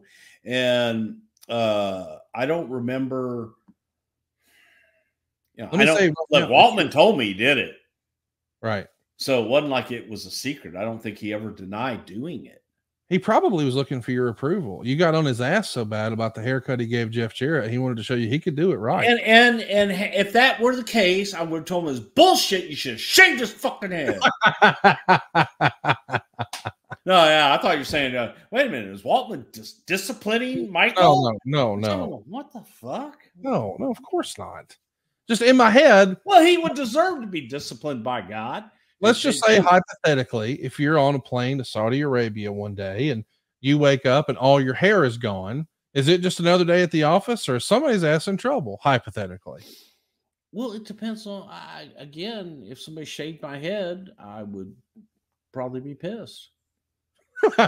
Probably? Yeah. Yeah, probably. Okay. Well, listen, if they use that Manscaped Beard Hedger Pro Kit, you might be just fine. I like my new look. Exactly. You get it depends on what level. What guard did you use? Yeah, exactly. If it's like a 3, then shit, just a haircut. Summer cut. Be like Jeff Jarrett. Yeah, goddamn, I lost match. I get a haircut. Yay. What would Dusty call that? A 3 guard? No, that was on my thumb cut. There you go. Well, thumb cut pumpkin head. The hat don't fit the thing no more because they ain't got all the fluff. My thumb cut. The NWO would disband after Nash tears his quad, and in something that unheard of move at the time, Jim Ross announces at SummerSlam that Waltman and WWE had parted ways. I mean, that's not something we saw all the time. It's announced on the freaking show, and I'm wondering, was this just a bad relationship at the end? Did Waltman have a bunch of heat? What was going on here? Why did it end this way? I just, I think it was just time. And I think that, everybody was just kind of fed up with it and wanted to move on.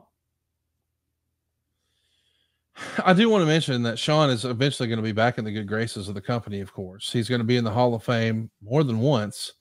He's also going to be a part of FCW, help himself to some training down at NXT, where he's going to be a guest coach every now and again. What do you think his legacy is going to be in pro wrestling when it's all said and done, Sean Waltman? I think that I would say, as we used to call in the business, a journeyman, a guy that went through and did really well wherever he did, whatever territory that he went to, but he worked a lot of different territories and did a lot of different things. I think Sean's, a step above that. Tremendous performer and someone that was had the skill set to get over, but also to get other people over.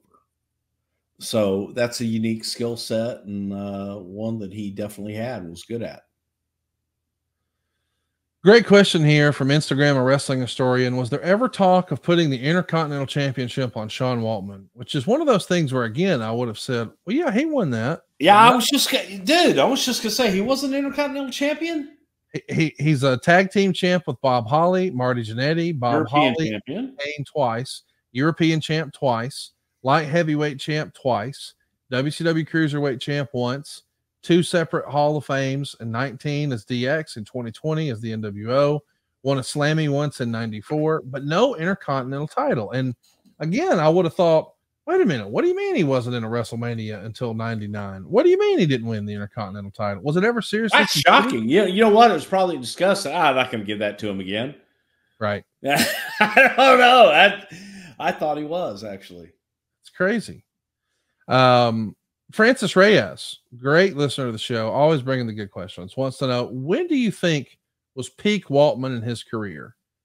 So everybody has different answers for like when Ric Flair's peak was. I think Sean, to me, his peak, my favorite stuff of Sean's was like the fall of 97 till WrestleMania 14. His heel stuff through that DX run was just unbelievable. My favorite era of Sean. Do you have a favorite era of Waltman? Yes. The whole 1 2 the 1 2 3 kid era. Wow. Becoming the 1 2 3 kid. I just enjoyed the hell out of that. It was just so much fun. And it was nice. It was nice to see a young guy. It was fresh. It was fun to me. Dylan Leahy wants to know, did Bruce ever think Sean could have been a world champion for the company? And I want to ask a second parter. Do you think he's one of those guys who just came along too soon? Would he be considered more likely to be considered to be a champ now than he was then, just based on the way the perceptions have changed? I mean, possibly, but during his time, no, I wouldn't have. And that goes to a lot of factors. His work, yes, but probably, the outside factors from the drug usage and attitude sometimes, and the way he conducted himself outside of the ring, and the immaturity, I think would have prevented that from happening. Jonathan says, do you think Sean Waltman gets enough credit for changing perceptions in WWE? He showed you could be a quote unquote smaller guy and still have better high quality matches and still work with anyone. I think he gets a lot of that credit, because man, he was one of the first to really help bridge that size barrier. Yes. And you can go back and look at the accomplishments of what Sean Waltman did and go back and look at his contemporaries and go, oh my God, what's different here? And so to me, I think that Sean Waltman, without a doubt, was a catalyst in breaking that size barrier for not just this company, but for every company. I want to ask, and this is a question that we're going to get a bunch of if I don't at least ask it. And I know you might not know because you weren't always there on the road in the locker rooms and all that. But Cajun Jack says, has any of the backstage staff been victims of poop in their bag, or was that always reserved for the boys? For better or worse, Bruce, a lot of people associate the doo-doo ribs with Sean Waltman. I don't ever remember anybody from the office per se. I will. So thank you for bringing that up. Not a doo-doo rib, but so we ran like high schools for TVs and things of that nature for a long time. And Jerry Jarrett one day was traveling with me and Vince and Pat and made the definitive statement, "Well, I have never been ribbed." Pat and I looked at each other like, really? Never? Never. No one has ever ribbed me. Wow, that's amazing. Somehow that quote got out. And I might have mentioned it to somebody. Pat and I might have talked, about it. And we were in a high school, so like you're using the gym and everything. And there was a coach's office that was Vince's office. And in it was a desk that was bolted to the floor. Okay. So this desk, you could not budge it. It's bolted to the floor. Couldn't move. And we all left our stuff in there. And I'll be damned if somehow Jerry Jarrett's briefcase, somehow, some way, and I, on my children's head, did not do it. But somehow his stuff got handcuffed, padlocked, and chained to this desk. And Jerry came in and was just like, oh my God, why would anyone do this to me? I said, Jesus Christ, Jerry, that's amazing. You've never been ribbed. What? How now? And the He can speak freely. He's no longer with us. You can tell the story. oh goddamn no, I'm telling the story. It was just so goddamn funny. So the cops, he called the cops. Oh, goodness. He called the police because his bag had been padlocked. The chain that was used, they went to go get a bolt cutter for the chain, but the chain was so thick that the bolt cutter couldn't even put a nick in it. Wow. The handcuffs, which Jerry said it is, well, it's illegal for anyone other than a police officer to have handcuffs. So he was going on that for the illegality of this whole prank. And in the middle of it, like everybody's coming in to look at it because he has made such a big deal out of it. Right.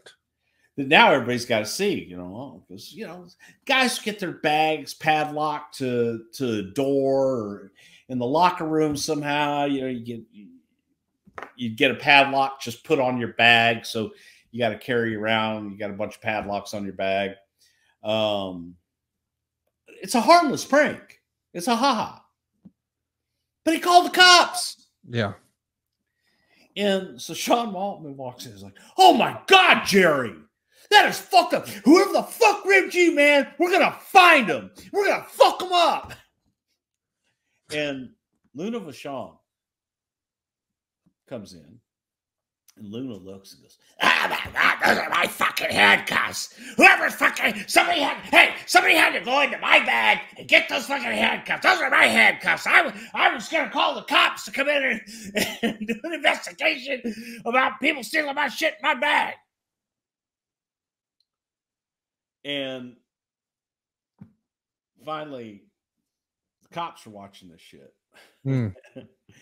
And I mean, they see right through it. Like they're like, okay. And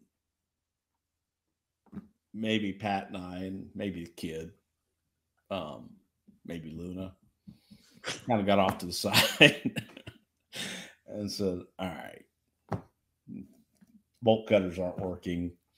The padlocks have this some kind of gimmick in it so that, like, even if you were to cut them, they still had like this fucking uncuttable wire. It was a great job, man, let me tell you. And the only way that really could have released everything is the handcuffs. Now, handcuffs are a universal key, right? Okay. But these handcuffs were special handcuffs, I guess. And so Luna was able to go and find the handcuff key, and we had to let it go. But the cops were like, come on, guys, just unlock the shit. Let it go. So we finally unlocked the shit and let it go. But Waltman was fucking priceless. Absolutely priceless. And so innocent. Like, God damn, the bastards that did this, we're going to get them. Yeah. And then, like, Jerry's bag shit just kept happening to it. My goodness. Huh? Well, I never. Anyway. Doo-doo ribs. You got any Sean Waltman doo-doo ribs you can tell us I about? don't. I never got doo-doo in my bag. And well, allegedly, there was doo-doo in Jerry Lawler's crown and Mark Henry's food. I don't even think that was Waltman even there when Jerry? I'm not sure. I just know that the doo-doo stories tend to follow him around. I don't even know. I don't think he was. No, there's no. I mean, they may, and he may have. I'm sure he has. Who knows? I've never watched him doo-doo in anything. And the doo-doo meister is somebody that is no longer there, so doesn't matter. The doo-doo meister. If for some reason he winds up hypothetically at another Hall of Fame or a guest appearance on a Raw or a SmackDown, and someone happens to get doo-doo in their bag, do you think everybody is just going to assume?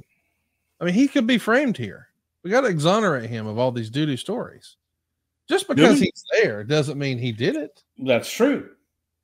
And he had to learn from someone. Who taught him the way of the doo-doo? I don't know. The way of the doo-doo. There's a few different doo-doo meisters in the biz. Does one of them used to wrestle with 3 initials? Because I've heard a story about a big Texan who maybe could drop things off every now and again. No. Who was the second shooter, Bruce? You know of another doo-dooer. You're not. Oh, I know a couple of other doo-dooers. Come on, what's the hold up? Spill the doo-doo. No, I can't. Oh wait, is this going to become the new Buried Alive? Yeah. You won't tell us the secret now. You won't tell us. I won't tell the secret doo-doo. Okay, I'll tell you one of them since they're no longer with us was Kurt Hennig. Oh yeah, he was king doo-doo. And Kurt enjoyed a good doo-doo. Is he the one who would maybe crack the back window in a car? Or if one of the guys had, he would slide it in. Have you heard that version? I have no idea. I know that he used to like paper, and one time they had a nice log and it wrapped it up in paper and it froze. So it went from bag to bag, frozen.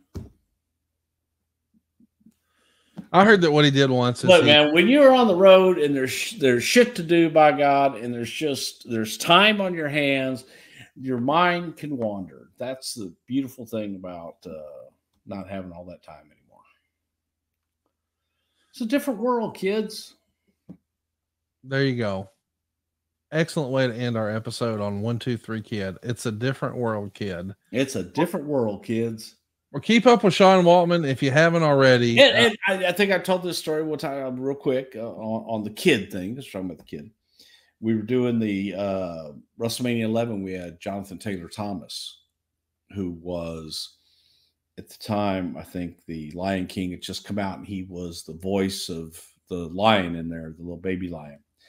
And he was also the star of Home Improvement, Tim the Toolman Taylor's son and all this shit. Big star. He was a kid, like 9 years old, something like that. And we were doing a scene with him and Sean for WrestleMania. And I'm going over and I'm producing, and I'm talking about the kid does this, and the kid. And the mother of Jonathan Taylor Thomas pulls me off to the side. He says, "Excuse me, but I would really appreciate it if you would stop with the kid stuff. My son has a name, and I'd prefer you call him Jonathan instead of just the kid." I was okay. But the kid has a name too, and he's the kid.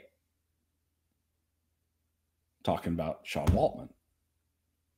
And she's like, "What?" I said, "That's his name. 1, 2, 3 kid. We just call him Kid, the kid."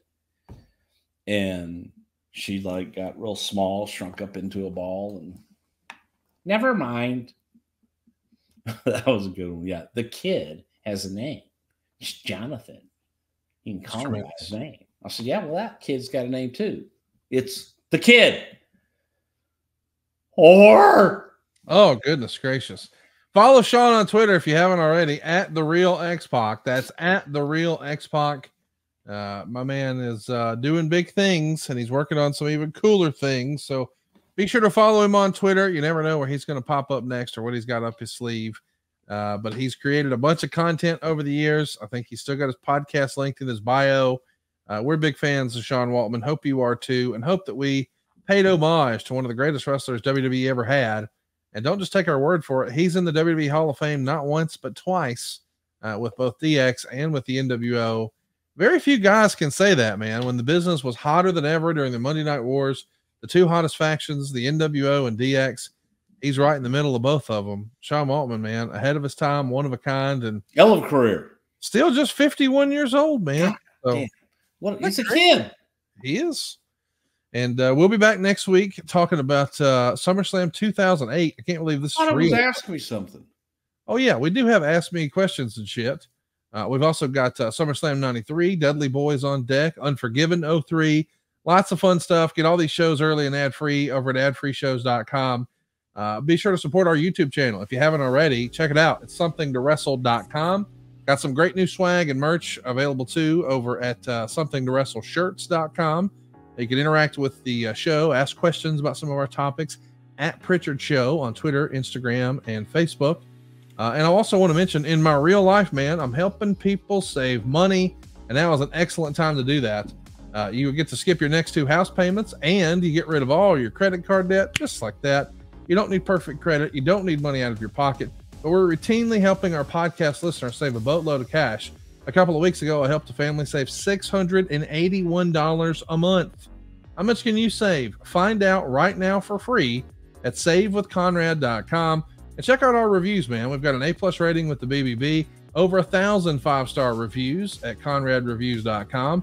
And we would love to help you save some cash. And if you've been on the fence about buying a house, and I've heard this a lot lately, well, I'm going to wait and buy when the rates go down. Well, so is everyone else.